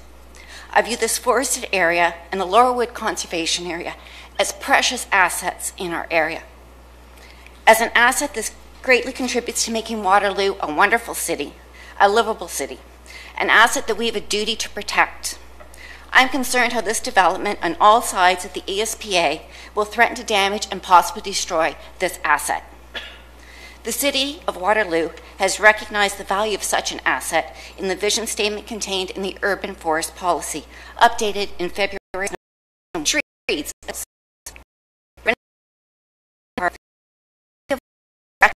the grants of the urban forest. It intends to remain in the forefront of cities, providing a healthy and beautiful urban forest for the benefit of its citizens. The city will endeavor to preserve and protect urban forest canopies as historic features of the city and expand it through a program of proactive planting. The city will endeavor to protect woodlands in order to safeguard their ecological, aesthetic, and physiological benefits. The city has a unique opportunity to advance this vision through requiring reforestation or naturalization of this inner agricultural in face of challenges to it that will come from the other development in the area. To date, the ESPA has been surrounded by fields and limited traffic impact. The development activity, the changes it brings, abuse from new residents who are unaware or unconcerned about protecting natural areas will no doubt inflict stress on this ESPA. I'm very much in agreement with the city's own consultants in the Beaver Creek Meadows discussion paper that's been referenced tonight. This strongly recommended the rehabilitation of the field to, and I quote, protect the existing natural heritage features, and I quote further, provide a measurable enhancement to an existing core environmental feature. But this unique asset is even more valuable through its proximity to the Laurel Creek Nature Center and the conservation area. As the ESPA and the field are adjacent to Laurel Creek Nature Center, they become an area that can greatly benefit all members of our community through the work of the Laurel Creek Nature Center. My own children have benefited from the many educational opportunities provided by the Laurel Creek Nature Center through school programs and camps. Even just walking through this area gives an opportunity to see and hear a variety of wildlife who will be negatively impacted by this development. The knowledge and fauna. This offers the next generation an opportunity to understand the wonder and value of the natural world. They also get an opportunity to experience the mental and physical benefits that come with spending time in the great outdoors. Some children in our community may not have otherwise received these opportunities and experiences in their daily life. Richard Loeb, who wrote the book The Last Child in the Woods, and the more recent book, The Nature Principle, tells of whole families and how whole communities can become healthier, happier, more connected, and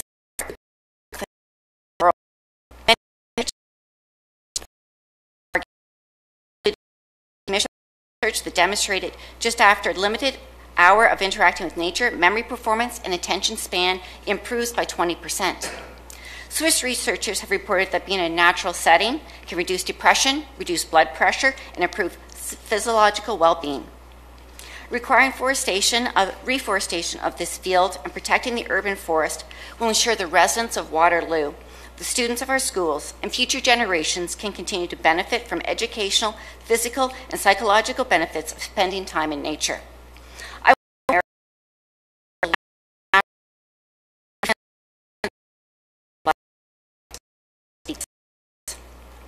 In contrast, allowing a condo development within this field is completely at opposition with the greater vision we want as a world-class inclusive community.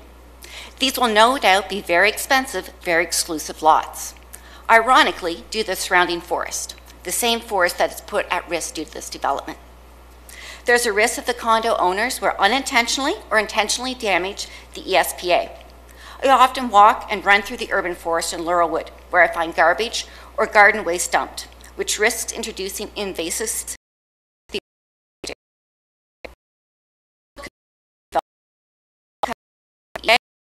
so that residents of this area can directly access Beaver Creek Road, instead of having to drive all the way out to Conservation Drive and then to Beaver Creek Road. It is my understanding that access road to this field was already expanded by cutting into the treed area. We saw tonight in the presentation that road area is actually part of the ESPA. A road through the ESPA to Beaver Creek would bifurcate the forest, hampering movement of wildlife and stressing the forest. Smaller forest areas struggle to maintain themselves against stresses posed by human use and providing deeper forested area, particularly one that is adjacent to the conservation area, we have the opportunity to maintain an emerald gem in our community. Something that is really world-class, that benefits our entire community, as well as the plants and animals we share the environment with. As noted in the city's urban forest vision, the city's consultants report, we need to seek and protect and enhance our forested area. Adding trees to this field area demonstrates Waterloo's commitment to balancing development and protecting our environment. I'm not asking to limit significant development in North Waterloo. I'm asking to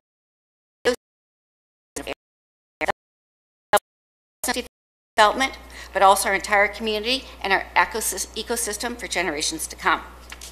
I want to live in a Waterloo that makes wise decisions for the benefits of the entire community and future generations, not just a privileged few who live on a private road. This requires tough decisions to fully achieve the vision we have for our community, both physical community and the health of each of our citizens and the flora and fauna that share our environment. I encourage Waterloo to do the right thing and the common sense thing to require the agricultural field inside the north lobe of the ESPA to be naturalized or reforested.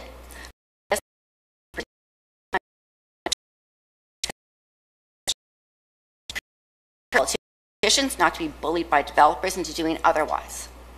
I hope to see this reforested field proudly featured on the Waterloo's environmental leadership side in the City of Waterloo's annual report in the future, as we saw tonight. Thank you. Thank you very much, Tracy. Any questions for the delegate? Thank you. Well spoken. I do have a question of staff. I think we're going to have, I heard in the presentation that in the ESPA is under the jurisdiction of the region, and that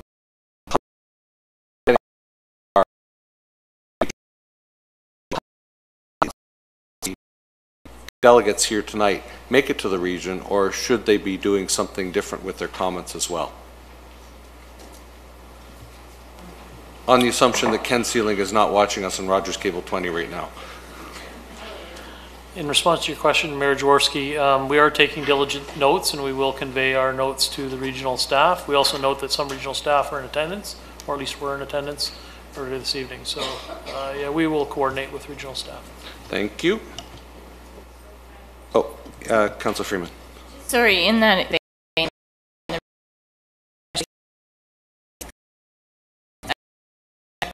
tonight, the individual that prepared this, but in the environmental impact assessment, there's a number of places that makes reference to trees being cut down and so on as overseen by Region of Waterloo staff.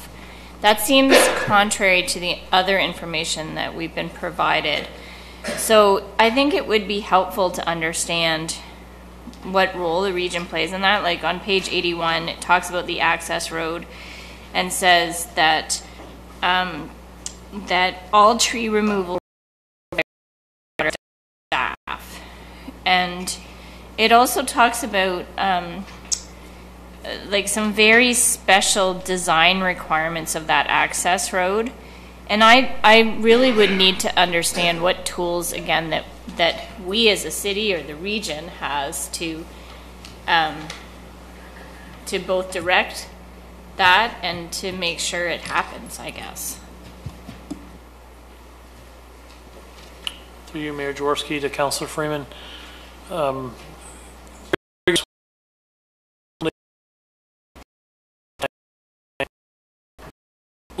All of this information and the tools within Council's toolkit to address the road if it is advanced and staff are supportive from a planning perspective. Ultimately, at the end of the day, there's certainly a lot of review that needs to occur with respect to this plan of subdivision in many different regards, from environmental to engineering to other aspects. So we are, as Mr. Aston indicated, in the early stages of this review. We haven't formulated any opinion. We are still gathering some information with respect to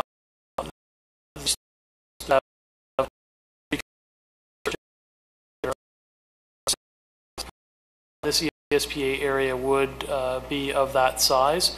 So any tree removal is subject to regional approval, and if any trees were removed, it is possible that regional forestry staff were involved in either commenting and directing those tree removals for whatever purpose they were. We will certainly find all the details around that and provide that information to council so you can make effective decisions. Thank you. Next up on our list, delegate, is Sean McCammon. Welcome, Sean.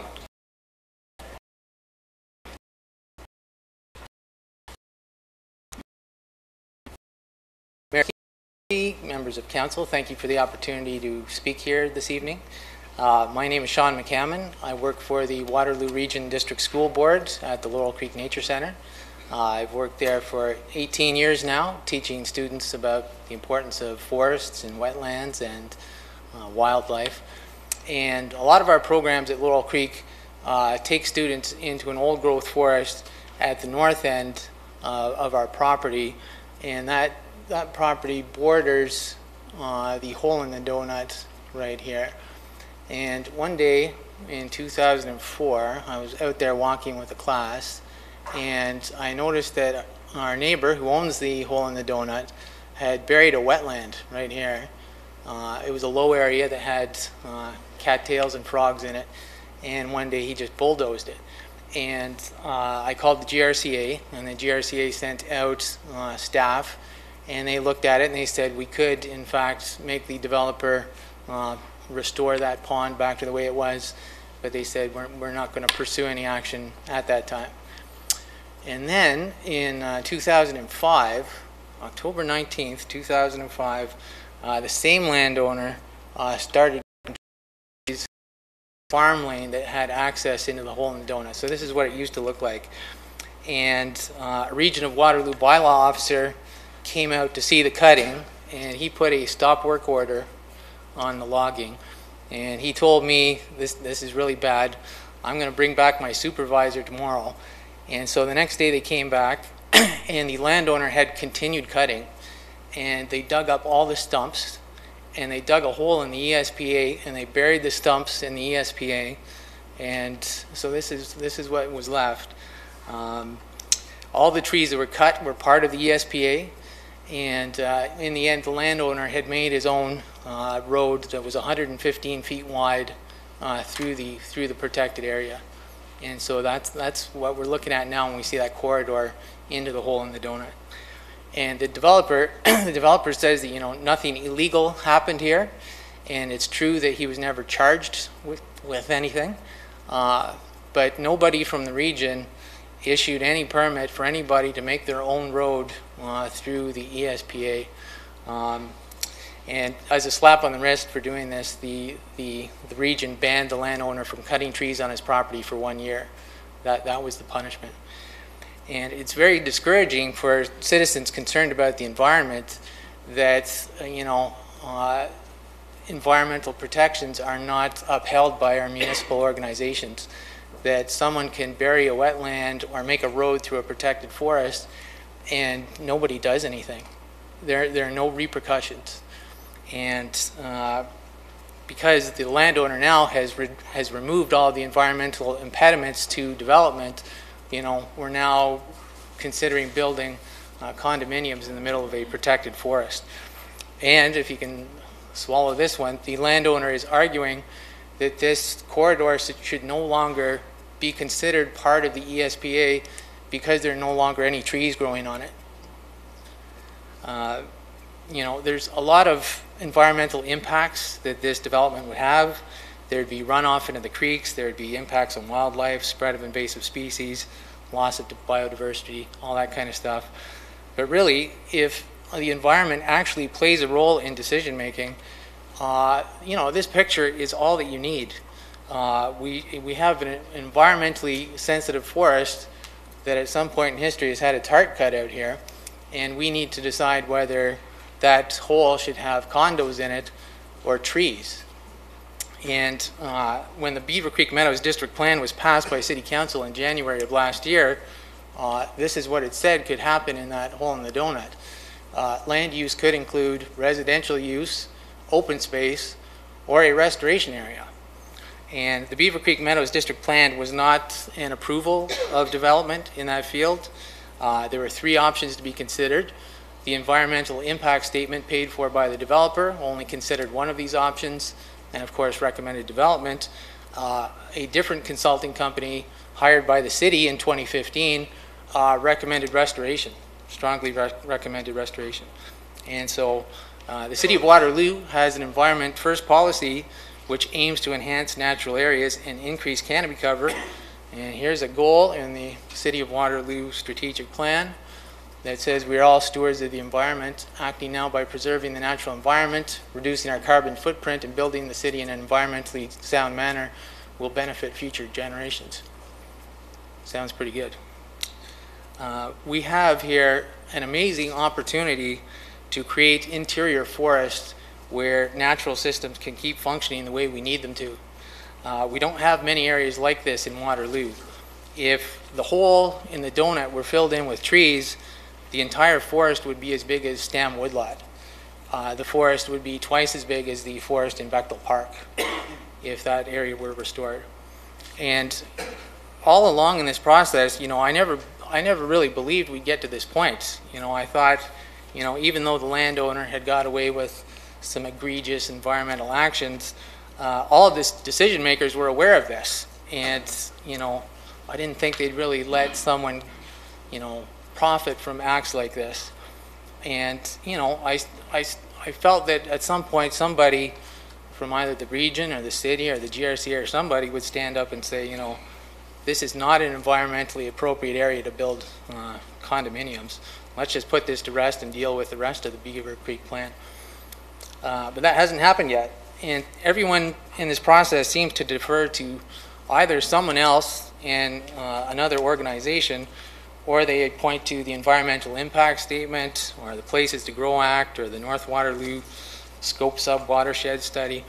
But none of these documents restricts planting trees in the field.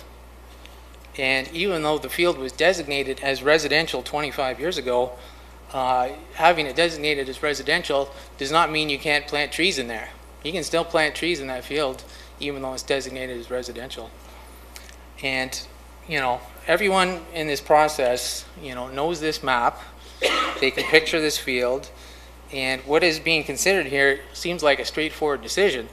You have a field surrounded by an environmentally sensitive forest with Laurel Creek flowing through one side, Beaver Creek flowing through the other, beside a conservation area where students go to learn about nature, and we need to decide whether that should be condos or trees. And it seems, fairly straightforward. If the decision to be made here reflected the will of the citizens of Waterloo, we would certainly be planting trees instead of considering putting in a gated community for maybe only 100 people. I know this process is skewed in favor of the developers. I know a lot of people feel like the deck is stacked against them, but here's what I know. I would like to see trees go in that field. My family would like to see trees. The students of Waterloo Region would like to see trees. The teachers of Waterloo Region would like to see trees. People of Laurelwood want trees. People of Conservation Meadows want trees. People of North Lake Woods want trees. And a couple of developers want condos. And, the vision for development in Waterloo should be reflecting the values of the citizens of Waterloo. And the people of Waterloo want trees. We should find a way to make that happen. Thank you very much. Thank you, Sean, for your thoughtful comments. Just a reminder that, this is an informal public meeting, so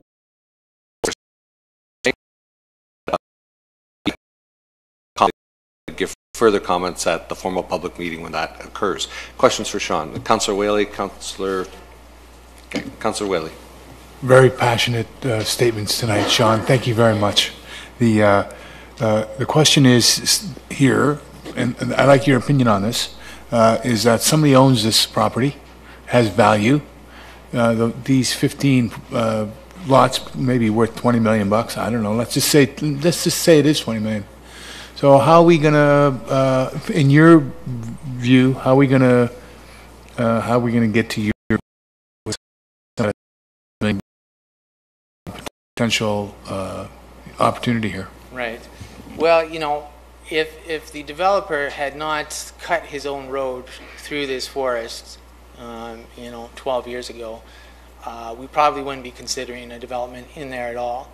You can have as much money as you want, but you still should not be able to disregard environmental protections.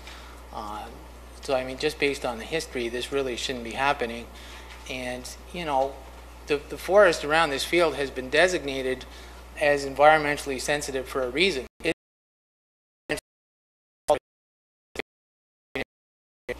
People and dogs and cats and lights and roads and salt and all that kind of stuff. If the ESPA designation has any meaning, the meaning should be to protect it from stuff like this. Further questions for Sean? Seeing none, thank you very much. Yeah, and a question from Councillor Freeman to staff. So I had a question. If, as a part of this process, if the region, for example,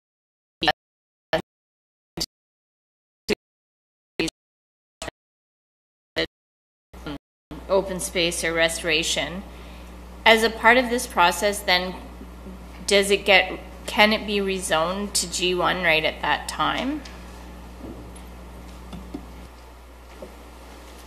Through you, Mayor Jaworski, to Councillor Freeman, the zoning of the property is within council's hands. So based on the assessment that's determined through the process, council can elect to zone the property as it determines appropriate. And can you just remind me, the McNally properties, I was just trying to look it up on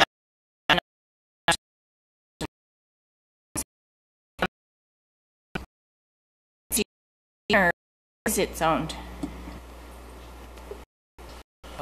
Through your classification of green, it is zoned, but it is zoned green, most likely green 1, which is a conservation zone, I believe. Yeah, that's helpful. Thank you. Next up,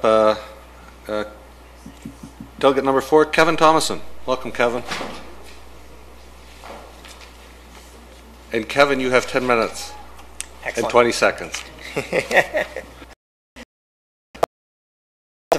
Guests. My name is Kevin Thomason, and I live at 1115 Cedar Grove Road, Waterloo, just west of these proposed developments. We have to remember that the plan is to try to fit a community of over 6,000 plus people, a town the size of Parry Sound, into a few fields on the outskirts of Waterloo in a very environmentally sensitive region. While there will be thousands of new car trips per day and significant human impact, we appreciate the effort for buffers, naturalized areas, trails, and trying to ensure a sustainable community. There is one significant remaining issue, though, where it seems that the quest for developer profits is being put far ahead of the public good or even good planning. This is the hole in the donut. For years, we were told, don't worry, it isn't what we're discussing here tonight, or that there'd be an entire process, or special studies, or lots of opportunity to make sure that it is protected. Given the constraints of ESP 80, the regional official plan, the city official plan, provincially significant wetlands, GRCA constraints, many said that it is unlikely to ever be developed. Even the developer's own maps show just how remote, isolated, and surrounded by protected areas on all the sides this area is, and how narrow the roads into it will be. Alternatives were to be investigated to restore and naturalize the hole in the donut, or even just to do nothing or leave it natural. It appears that this hasn't been done, and the EIS remains incomplete.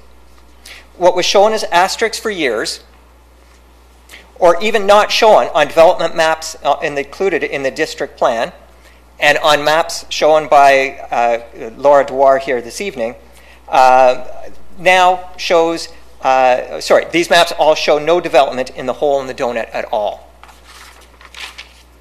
Imagine the surprise and the dismay of the public to see these maps that show the complete development of the hole in the donut and be told by staff and councillors that it is now too late to change anything. It is a done deal. Worst yet, not only is the entire hole in the donut developed, but it is being done as a private condominium corporation because there is no way that the road could meet the standards for a public road. As you've just heard, this wouldn't even be possible if it wasn't for the illegal cutting and clearing that was done by the developer a few years ago under the guise of needing a 35-meter wide laneway to get 6-meter wide agricultural equipment into the field. Now, conveniently, this broad clearing is just the exact minimum width, almost to the inch, needed for a private roadway through this area, given all the extremes that are going to have to be required to service homes in this remote area. Servicing such a small number of condominium lots is going to be expensive and a challenge given the distance and the remoteness of this area in the forest. For example, according to the wastewater maps proposed by the developer, some sewer lines are going to be buried over 8 meters deep. That is almost 2.5 stories underground.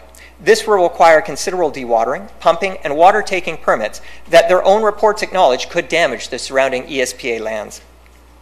We have endured considerable issues and significant cost overruns with dewatering and deep sewers very near here with Wideman Road and the incredible challenges they faced when water tables proved to be far more extensive than anticipated.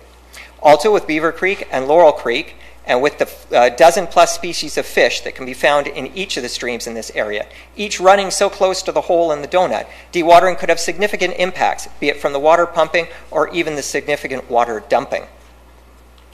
Even more concerning is the proposed plan for stormwater runoff for this area. Instead of being channeled to the stormwater management ponds, like most of the proposed development, the plan is to try to use permeable pavement and a swale with runoff and any overflow being dumped directly into the ESPA, as you can see by the arrows in the top of the Donut Ring Road. Permeable pavement only works in warm seasons, and at the worst possible time of year, in winter when the ground is frozen, all the salt and road runoff could be running into the surrounding ESPA forests and wetlands with no treatment, not even the usual swim pond settling ponds that are found elsewhere. Unfortunately, the plan for the hole in the donut gets even worse for the surrounding flora and fauna. Because of the lengths the engineers are going to for the servicing of the hole in the donut, and because the contours of the land, the narrow private roadway into the subdivision is going to be a highly elevated, sloped, and contoured road. In fact, for much of its length, this road is going to be like an elevated highway, 16 feet or a story and a half up in the air with steep banks and even imposing concrete walls for much of the north side of its length. You can see here the gray shading of the steep slope up to the road and the dark line of the concrete wall to the north. Looking at the developer's cut-through profile to the road, you can see the existing grade, that's the dotted line way down in the bottom, and then the steep profile of the road. Further up the road, we can see the barrier to wildlife the concrete wall could present. This is going to create a significant barrier to wildlife movement across the ESPA, especially when coupled with the streetlights and any traffic up on this road. While the plans show 2 culverts under the road wildlife might be able to use, one is so small it's being measured in millimeters, and the other only 3 feet high and longer, much longer than the width of this room. Hardly welcoming or inviting for most species. We have to remember that this hole in the donut area is a significant wildlife corridor and will be one of the last natural paths in and out of the entire Laurel Creek Conservation Area, as subdivisions increasingly surround it on every side, turning it into an isolated island. The EIS and in other studies show the importance of this natural corridor over a vast area and for a vast area. I fear that this elevated roadway and concrete walls will form a wall and barrier to movement that even Donald Trump would be proud of. It gets worse. In addition to the road creating a significant barrier to wildlife movement, it appears that there's a chain link fence planned for along the property of the condo and the Laurel Creek Conservation Area, which will further impede wildlife and could further negatively impact ESPA 80. Confounding things even further and increasing the isolation of this condo development, I have not been able yet to find any plan for sidewalks or even a trail into this area. Given that the road is already so narrow, it can only be a private road and not meet the requirements for a public road, I question how sidewalks will fit in such a narrow area bordered by such steep slopes and walls.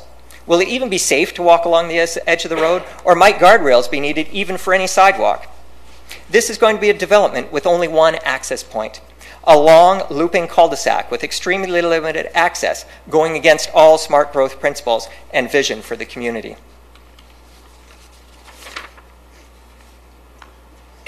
This extremely limited access and remoteness could create significant emergency access issues. Given the problems we are facing with the emergency entrance gates into Vista Hills and how we are told they're mandatory, it is dumbfounding to see how this condo development can be built with only one entrance and not even a footpath reaching it. In Columbia Forest, we've already seen issues and delays in emergency response because of the narrow streets, and this road is planned to be even narrower. What if there is a gas leak, car accident, fire, or hostage situation that blocks the one and only access? When I compare the plan we are being presented here today with what we have seen and what we've been told for so many years, there is a serious disconnect. In fact, let's look at the Waterloo vision and principles outlined in the 2015 Beaver Creek Meadows District Plan. My apologies, this is small, it's literally right from the plan. This condo development, the hole in the donut, is not going to be pedestrian-oriented or transit-supportive. It is not going to be distinguished by great urban design. It does not have strong connections to the natural heritage system, doesn't even have a trail, and might not even have public access of any form. It doesn't offer multimodal options, and it is an extremely long route to the west, north, and then east, and then south to get around to anything. It is not conserving or enhancing natural features or functions, but threatening them. It is not improving wildlife circulation, but cutting it off. It is costing the potential for great deep forest interior habitat restoration, not facilitating it. It is not providing connections to neighboring districts and parkland, and few would state that this is good, sustainable environmental practices.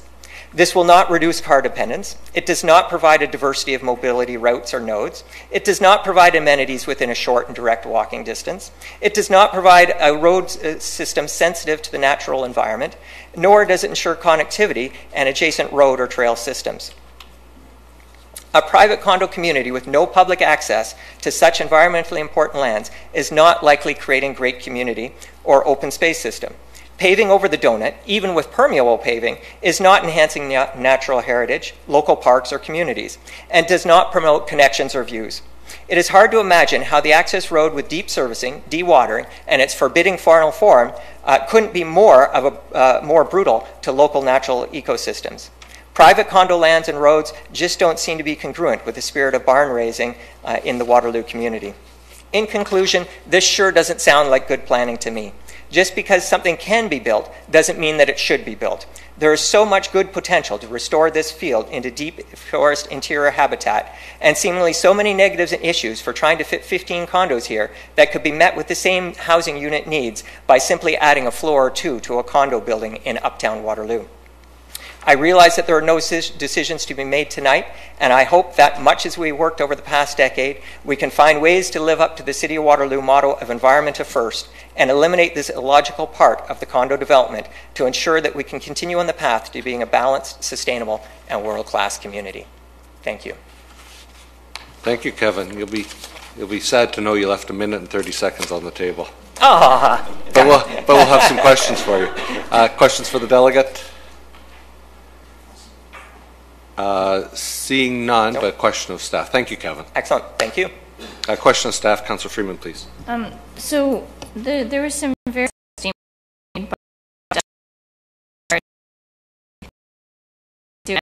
and the road cross sections. Who does the review of that information?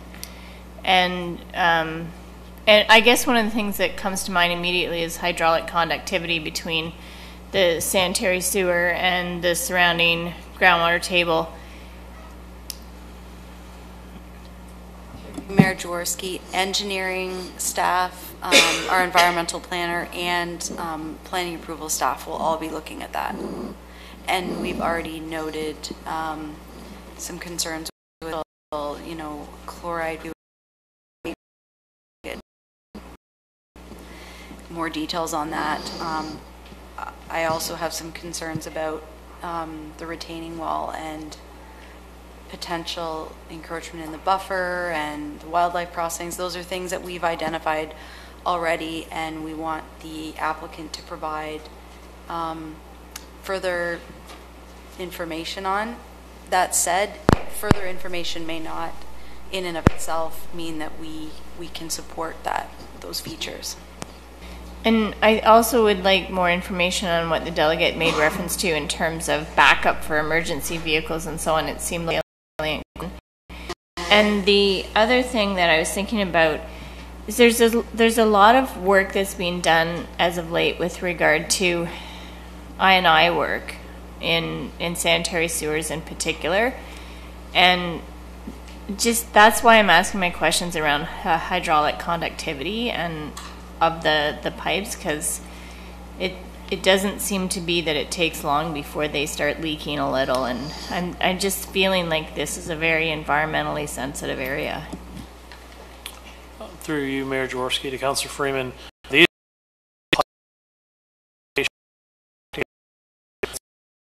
has been an issue that staff have been looking at in more and more detail every time a plan of subdivision comes through this community. Dating back, to the early 2000s, this has been certainly on our radar, and every plan that comes through, we are looking at both the footings for new houses and how they may be impacting groundwater tables, but also infrastructure and proximity to those groundwaters, the potential for I&I or siphoning water off in terms of dewatering areas, reducing groundwater tables or modifying groundwater tables.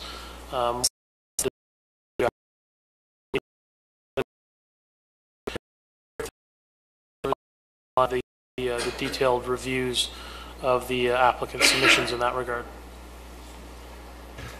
Next up, delegate number 5, Deb Swidrovich. Welcome, Deb.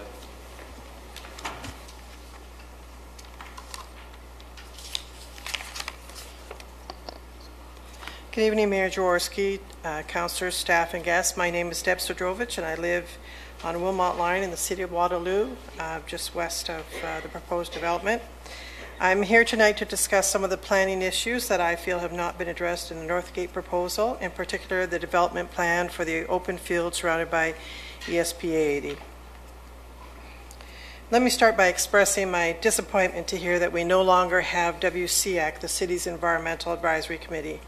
I understand that instead we now have a Sustainability Advisory Committee, but that this committee will not review subdivision applications as WCAC has in the past. It is unfortunate because we could use the expertise of the members with regard to this subdivision application. In the City of Waterloo official plan, it talks about giving direction with respect to the protection, management, and stewardship of the environment, maintaining, enhancing, and restoring the natural system and our water resources, and improving air quality and reducing contributions to climate change and encouraging sustainable development practices. The development of the open field in ESP 80 is not representative of sustainable planning. The Beaver Creek Meadows District Plan will house thousands of residents with thousands of vehicles. These residents will contribute considerably to the city's carbon footprint. And with the needed tree cover to counter the effects, we are not taking the necessary steps in this proposal to help counter the gas emissions in our own backyard. We should be asking much more for the health of our residents than what is being provided through this subdivision application, and for the birds and animals in ESP 80 who need the deep cover of bush to survive. We have an opportunity through this development process to correct the fragmentation of ESP 80 by reforesting the laneway that was widened to provide access to this field, and to enhance or reforest the field rather than building condos that will surely have an adverse impact on the birds and animals of ESP 80. This is not sustainable development practice. In the provincial policy statement, it suggests a land use pattern, density, and mix of uses should be promoted that minimize the length and number of vehicle trips and support the development of viable choices and plans for public transit and other alternative transportation modes, including commuter rail and bus. If you look at the following map, right here, you can see there are 4 stop locations, one here at Beaver Creek and Conservation Drive, and you have 3 more as you travel west. And now if you look at the next map, this shows possible trail locations, yet there is no trail location or footpath proposed for the condos in the open field surrounded by ESP 80 that would provide connection to the transit sites. This cul-de-sac type of planning, which has been banned in a number of states, is contrary to the type of grid-style planning that has been promoted for years. In this case, it isolates the condo owners from public transportation and forces them into their cars. This also is not sustainable development practice. I'm also concerned about the risks to the residents with regard to access by fire, police, and emergency services. Here we have a long laneway that leads to several condos that encircle a central area surrounded by bush. There's no second emergency access. They don't propose one because that would have an adverse impact on ESP 80 and the plan would be shelved. A municipal road could not be built through an ESPA, so they propose a narrow private laneway to their condo development. I want you to think about what might happen if there was a fire at the entrance to that development, or if there was a situation where everyone needed to get out quickly, for example, a gas explosion, a police standoff, whatever, and that entrance was blocked. How would they get out? This is unsafe and certainly a dead end in more ways than one. Now, you might say that this has already been looked at, but it is our experience that the comments that are provided by the different departments of the city don't always take everything into consideration. Some of us in this room have gone through a number of subdivision processes, and we know that the comments made by staff at the public information centers, recommendations made by consultants in approved subdivision plans, and even the consultation between departments, for example, planning, consulting with roads, doesn't always happen. So I want to make sure that any comment submitted, especially with regard to the safety of the residents for this area, is looked at very carefully. This would be of great concern for me, and I believe a liability issue for the city if it was approved. It worries me to think that ESBA may be held in private ownership should this be passed. I'd like to show you a picture of a laneway that leads to a field that is part of the Laurel Creek ESL, not far from this location, just on the other side of Erbsville Road. This is within a protected area, similar to ESBA 80, but this is what a country laneway to a field that is protected should look like. It is owned by the City of Waterloo. Here you will see a threatened species, Blanding's turtle, crossing that laneway. This species has been found as recently as 2015 and 16 on Wilmot Line, in Erbsville, and on the GRC Nature Center property. They are elusive, but chances are they may be in ESBA 80. Deb Lehman, one of our volunteer photographers, will talk more about the species that she's found all across these areas. The owner of this field has a right-of-way, and he leases the farm or field to a farmer. Even with the trimming of the riparian area to make way for larger equipment that was needed to install a cell tower in that field, this laneway remains a country laneway. Now compare that with the clear cutting of ESB 80 at the entrance to the field. We may disagree whether this was legal or illegal, but the fact remains that this laneway in an ESPA was clear cut. A good steward of that land would have replaced the trees, enhanced the property, including the preservation of the smaller wetlands. In my opinion, they have effectively degraded ESPA over time, and the future of this ESP should not be left in their hands or a condo corporation. I would also like to talk to you about the adjacent GRC property. I want you to think about the natural areas of the GRC lands and what they may look like in the future. Some of that area may be protected now under the ownership of the GRC in the region of the city, but you must know that these very creative developers likely have eyes on all property from this subdivision all the way to Humphrey's Garage on Beaver Creek Road. The GRC lands that they suggest in this report that provide suitable habitat for some of the species found in ESP 80 may also be under threat from future development as well. We need to ensure that our significant natural areas, as well as the connectivity of continuous canopied woodlands and environmentally sensitive corridors, are not only protected but strengthened.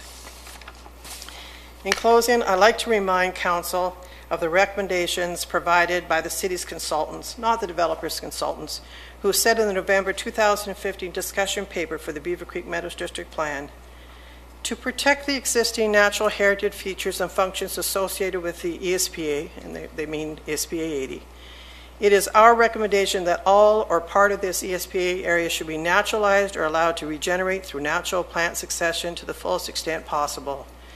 Restoration of the open field would provide a measurable enhancement to an existing core environmental feature, particularly from a significant wildlife habitat perspective, that is forest interior birds.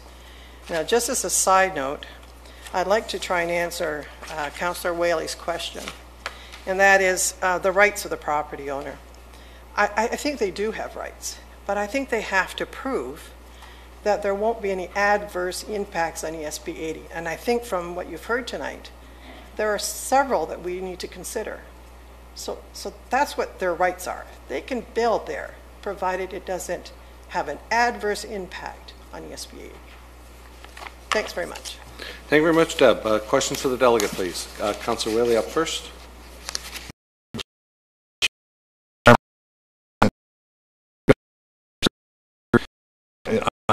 Knew that we'd see here tonight on this issue.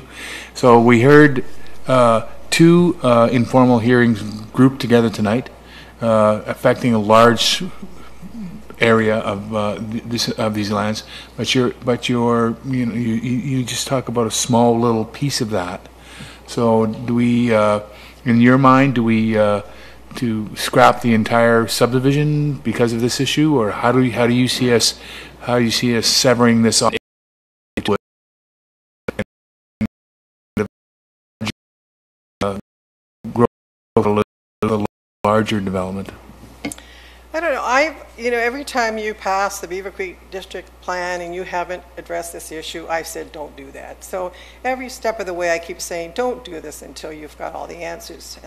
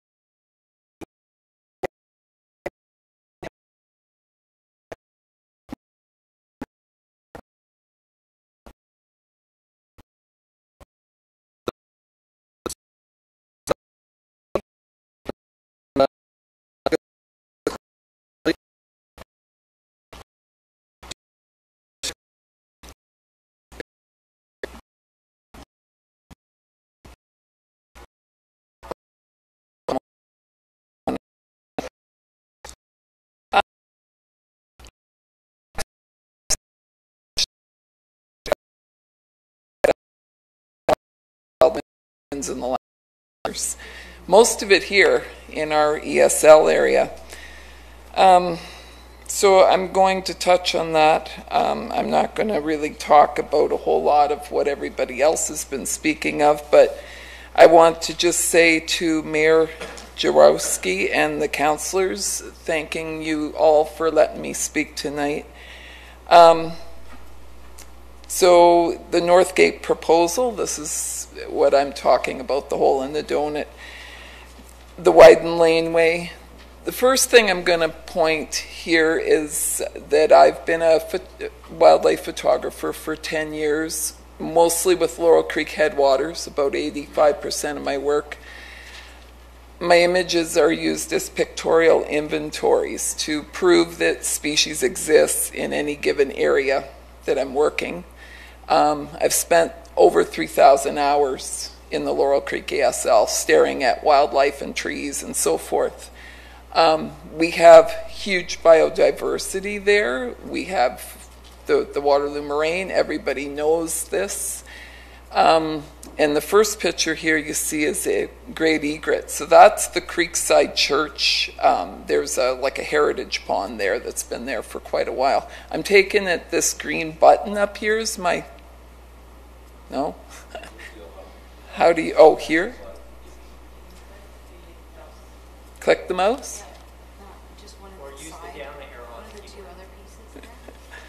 There we go. Good, thank you.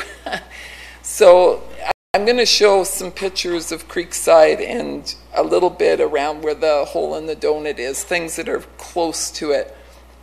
So this night heron, it's a juvenile. It was, and this was like 8 years ago, roughly speaking. It was trying to eat a painted turtle. Was a teenager bird, didn't really know what it should be eating yet.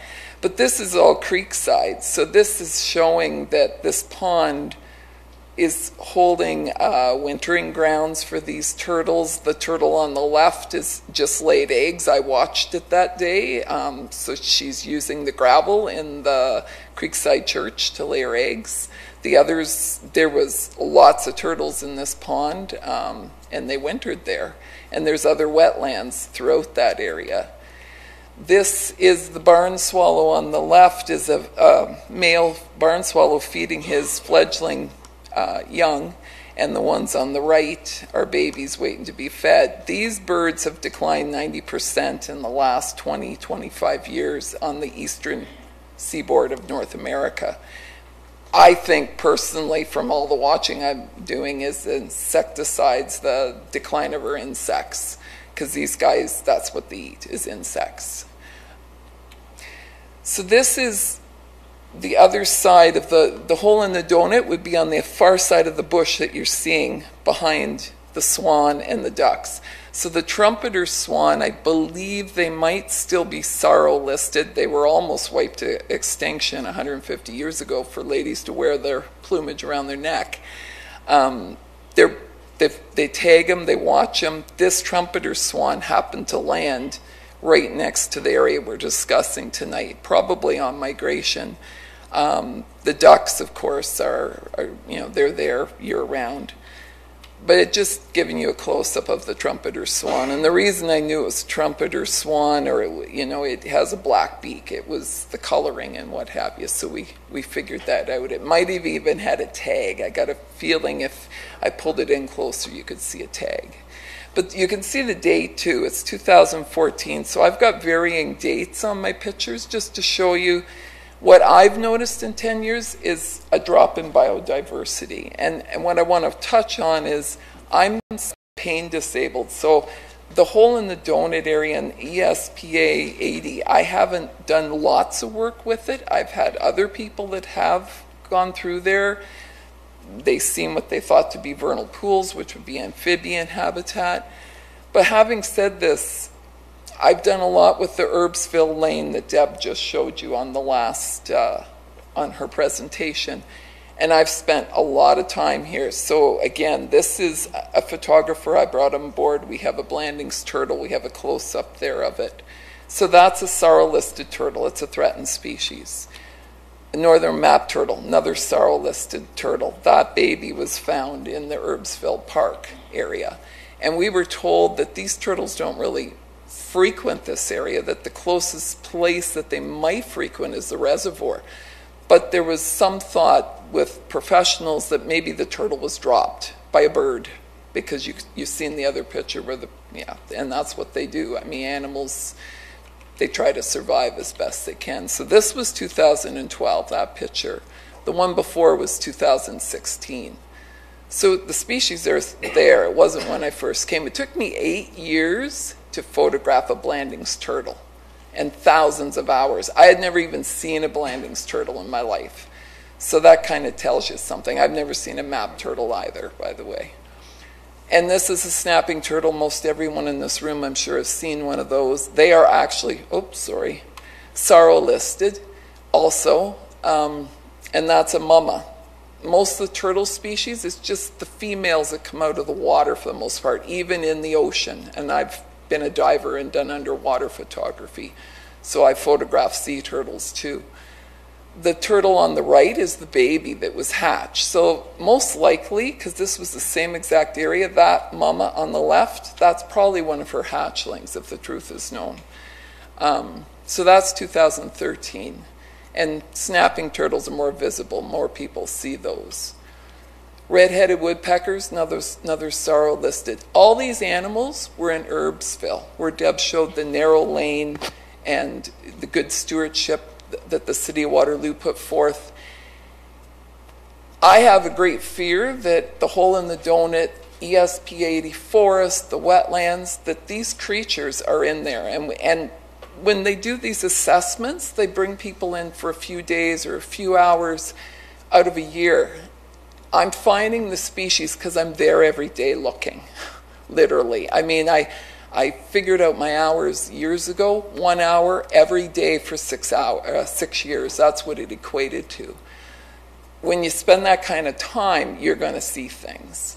I mean, and I'm a volunteer, so, this isn't my paid job. I work at Grand River Hospital. Oh, by the way, that's a male, adult woodpecker on the left. That's a juvenile. That's in Erbsville. So you see juvenile birds, there's a really good chance that they were born, that's their natal area. Could have been migration, but I've seen red-headed woodies a few times. Monarch butterfly, we all know they're on the sorrow list, and they're on a decline. All nature fluctuates, it's cyclical. So when we throw a stick into things, it's not good. Nature can't keep up with the sticks we're throwing at them in this day and age. So there's a bumblebee, another pollinator, and the little garter snake baby, that's in Erbsville. I've found milk snakes, which are sorrow listed. I have roadkill pictures. I thought you don't need to see them, but I'll tell you about it, that they're right next to Erbsville Road and Conservation Drive, twice, run over by cars. So milk snakes are a species on decline, and they're in this area.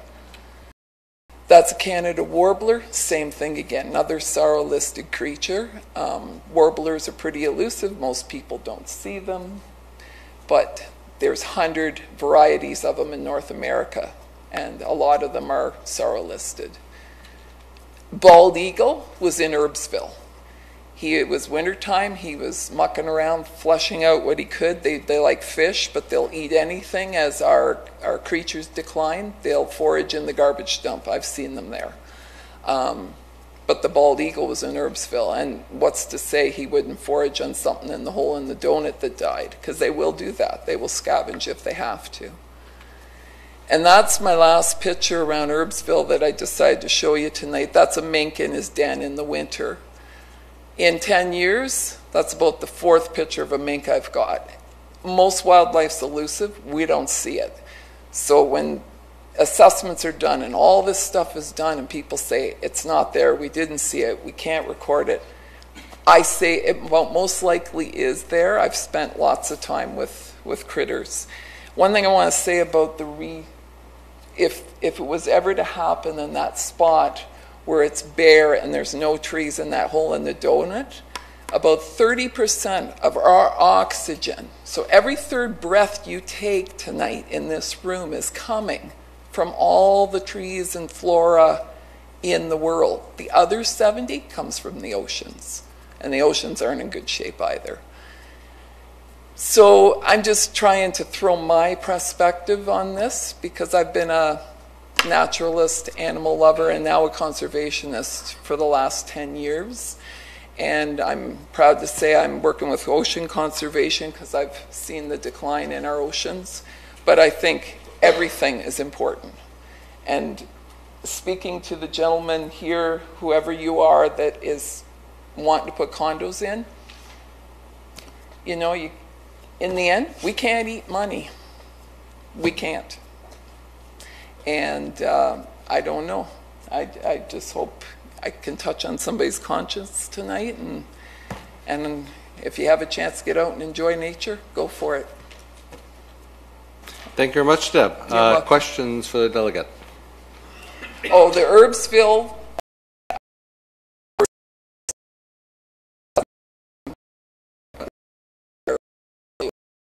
In the hole in the donut with the lands of that. And I would like to see that laneway be smaller, just like it was in Herbsville. Yeah. No, understood.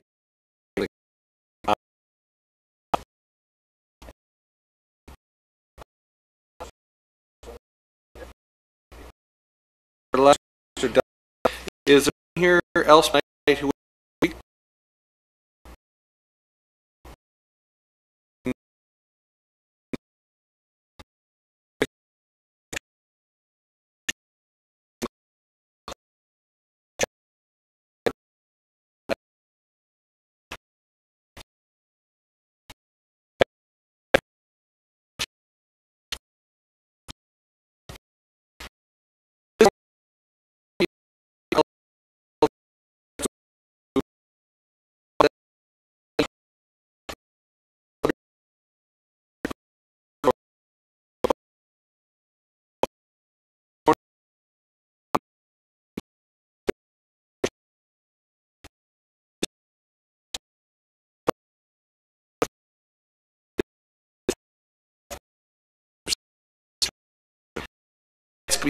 taken into consideration in developing a staff position on this application, and a staff report will be considered by council during a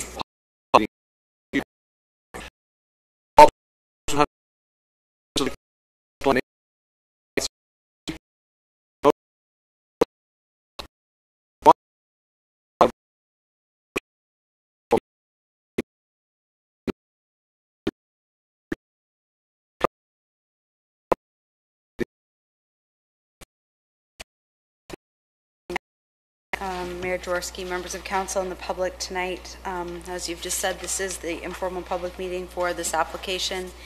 I'm going to try and be brief. This is an aerial image of the subject lands. It's made up of 3 parcels, and they're bound generally by Conservation Drive, Roy Smith Road, Wasaga Crescent, and Rideau River Street, with the exception of this block here, which is on the separated by, the lands to the north are known as Conservation Meadows neighborhood. It's approximately 8 hectares in size.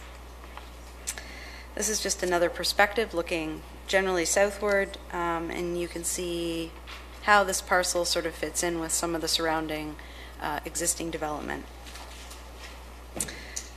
There's no significant environmental features on these lands, so major distinction from the lands we just were speaking about. So this is the draft plan of subdivision that's been submitted by the applicant. You can see that it involves the extension of Wasaga Crescent and also Cranberry Street and Kawartha Street as well in this location here. It's basically an extension of an existing neighborhood. There's basically 13 blocks, mostly single detached dwellings here, but also street fronting towns.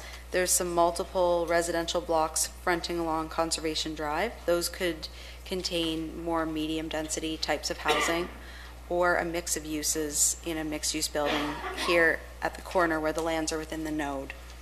Full build-out of the subdivision would contain 182 to 223 new units, and there's also a hydrocore there that bisects the development. This is the proposed zoning schedule to implement the draft plan of subdivision. The lands are currently zoned agriculture. They're proposing to rezone the lands single detached, which permits singles and semis, medium density 3, which permits a range of uses anywhere from towns to apartments, or green 2 for the walkway connections you see in this location and in this location. So in addition to changing the zoning categories, they're looking at tailoring the performance regulations, changing things like setbacks, landscape open space, building heights, parking, and density to suit the specific types of development that they're envisioning here. Within the city's official plan, lands are entirely designated low-density residential.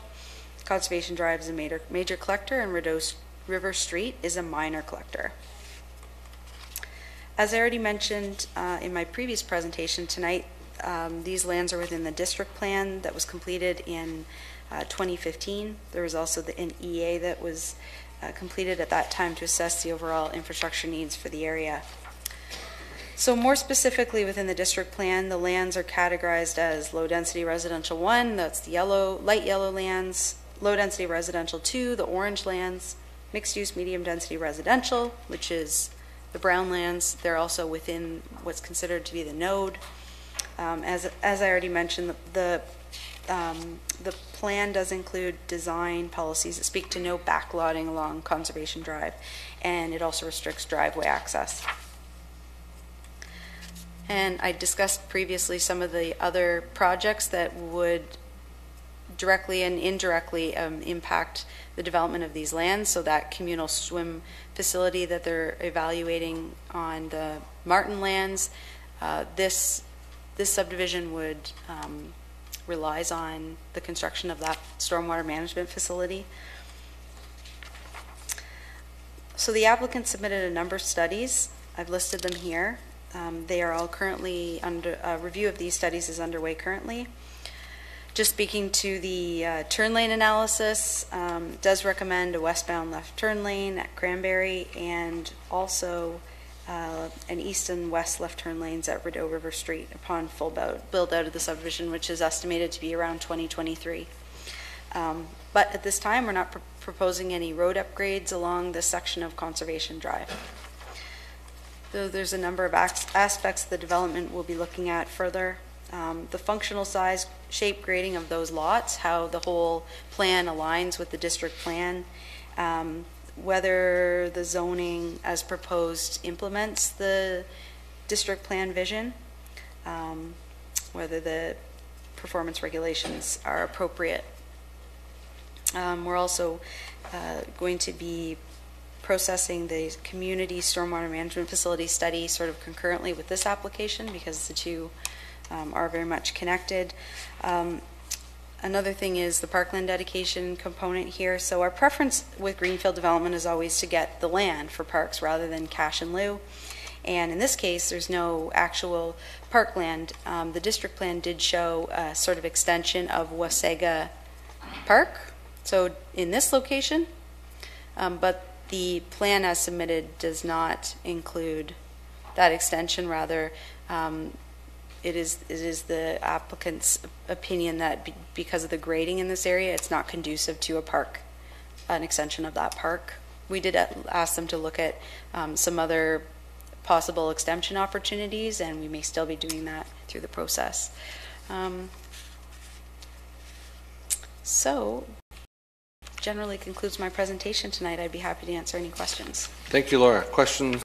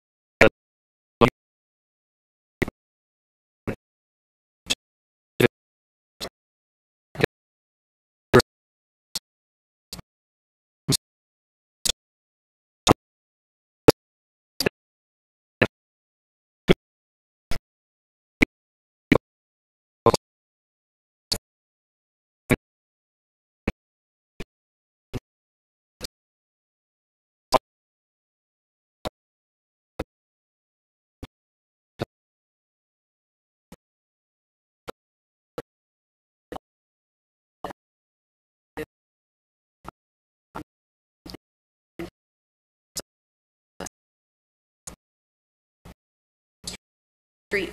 So these lots here would have, I think, retaining walls at the back of the lots. That's how significant the grade change would be. It is possible in this scenario we could accept, I mean, we have options here. We could accept all cash in lieu, or there's a combination thereof potentially. And if we did accept cash in lieu, we would probably put it back into Wasaga Park. I guess I'd raise as a query for further review. I know in the previous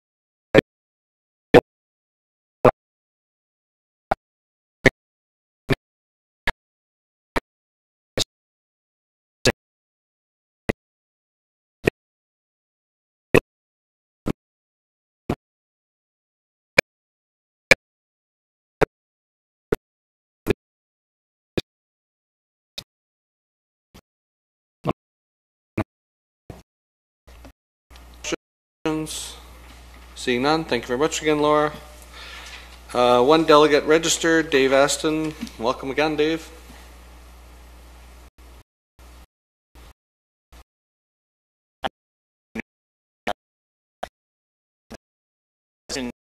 I'd like to just introduce Joe Grube from Stantec, who's our engineer, and Jason Malfera with Activa Group here tonight. And again, if there's any questions, we'll look to them for some details. I'll flip through my presentation again. Ms. Dewar's pretty much covered off the information, but I want to just speak to maybe a couple things here. And one of them right away, in response to the question with regard to noise. Noise study was done for road, and also it looked at the noise across the street from the existing operation. So it looked at road noise and the existing stationary noise. With regard to the road noise, the analysis was done based on units fronting onto Conservation Drive. So this is a scenario where there's a proposal for a window street and then the unit. So there's a kind of built-in setback by design, and then the fronting of units onto Conservation Drive. So the units, in effect, act as a noise wall. As I get later on in the presentation, you'll see a preliminary drawing of that. So again, here's the master plan, approximately 182 to 279 units. based on single detached dwellings, and then a range based on density permissions associated with the multiple blocks along Conservation Drive. Right now, the preliminary thinking is lands around the park would be street townhouses, which is similar to what's already built within that area. And then the lands along Conservation Drive that would front that would be a back-to-back townhouse, or it could also be a stacked townhouse type of development. But at this point, the idea is a back-to-back townhouse concept. As far as connectivity, with development of this plan would come the continued extension of the trail through the hydro corridor from the park. So that would finish off that trail connection down to Conservation Drive, where it would be picked up by sidewalks, and ultimately through connections that would or could occur through the lands to the south. The plan of subdivision, again, just some of the details around it there. Multiple blocks along Conservation Drive, a mix of street townhouses and single detached. In this case, the density is a bit higher, 67 to 104 people and jobs per hectare. This site really is an extension of the existing neighborhood. What happened in the past was this part of the site, because of the grades, was brought into the subwatershed study that was completed as part of the North Waterloo subwatershed study. Because of the catchment area associated with the grades, the other portion was assessed as part of the previous catchment area subwatershed study. So when talking about grades, that really is part of the difference and part of the change. Residential, we are dealing with grade differences that were really established and recognized even with the difference in timing associated with the subwatershed studies. Mr. Irwin went over the proposed zoning. Again, many of the requested specific provisions are based on the unit types being proposed as it relates to townhouses and stacked townhouses or back-to-back townhouses. Regional official plan, fairly straightforward. Greenfield area, no greenlands on the site. Designated residential, the only open space identified is the park, and Mr. mentioned with regard to the road system. And that collector road that just seems to end would extend through the adjacent Mattamy Cook lands and then connect back down through Conservation Drive. What I would mention as part of this application and community plan was how Roy Schmidt Road is being closed, and that's being traffic is really being dealt with through the internal local road connection, and then the new local road in the Mattamy Cook land. So there'll be connections to that road, but Roy Schmidt Road is being closed because of its proximity to the roundabout at Beaver Creek Road and Conservation Drive. Just an overlay, again, as far as the plan, generally compliance. A couple comments here that were raised. The temporary swim facility was always identified really as a temporary solution if required.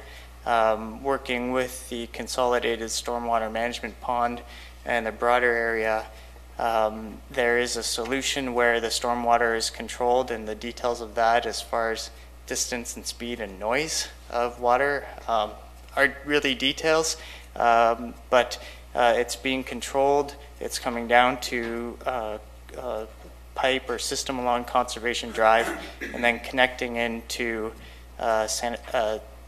storm sewer pipe that will be built down Beaver Creek Road as part of that reconstruction, and all in association with the discussion around the consolidated stormwater management facility. So the idea of the temporary pond in the subwatershed study was that if there was a pond solution, that the temporary pond wouldn't be required, then it would proceed with the permanent solution. In fact, the temporary pond relates to drainage of these lands through the Martin lands into a pond on the Martin lands. So the proposal to take the water from these lands into the storm pipe and down onto the pond on the Martin lands generally reflects what was being considered at the time of the scope sub-watershed study. And now we just have more detail in design to implement that. The other variation is, you'll see here, Wasaga Crescent was identified to extend. We have not extended it there, but what we've done instead is a pedestrian walkway connection. So we've had discussion with staff on that design and as it relates to the design of the adjacent lands. So that's something that we'll further consider with staff. And then the last variation really is the park. And again, what we have assessed is because of the grade change and how the park needs to grade down to what we're calling Street 4, which is really this street here. There's a significant change that would require a large wall somewhere, whether at the park or at the street or at the back of lots. So we've looked at that and concluded that it's not appropriate to extend the park in that direction. And I think Councillor Henry was referencing the figure that's in the report as 3 to 4 meter difference. And so that's the proposal to staff, which by the comment we heard, staff are looking at and considering, and anticipate we'll hear comments back. The technical studies, typical studies identified through the pre-application process, all have been submitted and currently under review. It's hard to see, but really the details of the servicing location of the sanitary servicing infrastructure and the water servicing infrastructure, all connecting to Conservation Drive. On there you'll see, just so that we could get an idea of the preliminary design and how it works with servicing, preliminary block layouts, and you'll see the Conservation Drive, what I'll call there's a width there for an easement to bring the services along Conservation Drive. Then there's a private road or window street, and then the front of townhouse units. So the combination of the setback and the fronting of units onto Conservation Drive is what really creates a difference between noise considerations for this development and say noise considerations, whereas Ms. Stewart suggested a backlotted scenario. Really, conclusions were in conformity with the guiding policy documents as far as land use designations. The site is a logical extension of the existing plan of subdivision and neighborhood, reflects the recommendations generally of Beaver Creek Meadows District Plan through the zoning. Where there's some variation, in our opinion, there's justification for that. And really, again, similar to the other application, we're into the start of the process, awaiting comments back, and we'll work with staff to respond to comments where necessary. Thank you. Thank you very much, Dave. Questions of the delegate. Councillor Reith.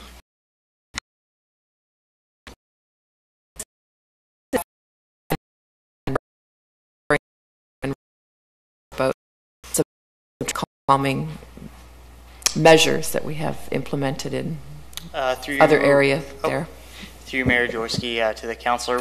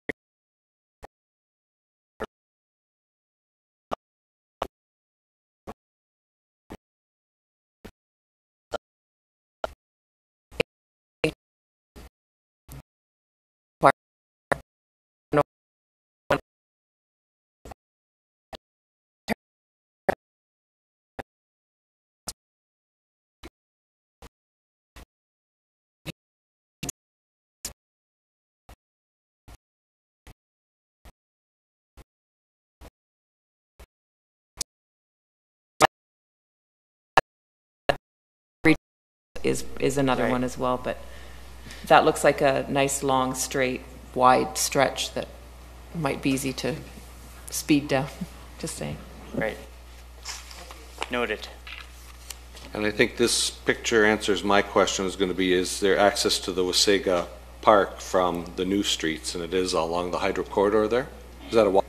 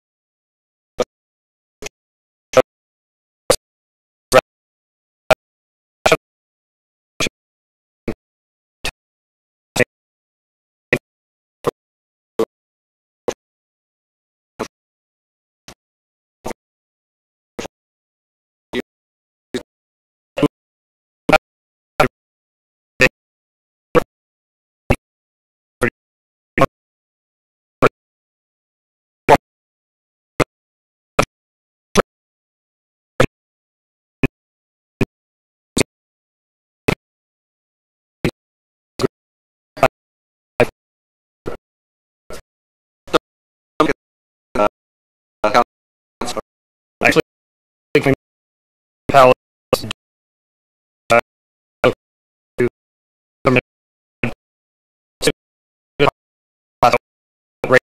taking is still some years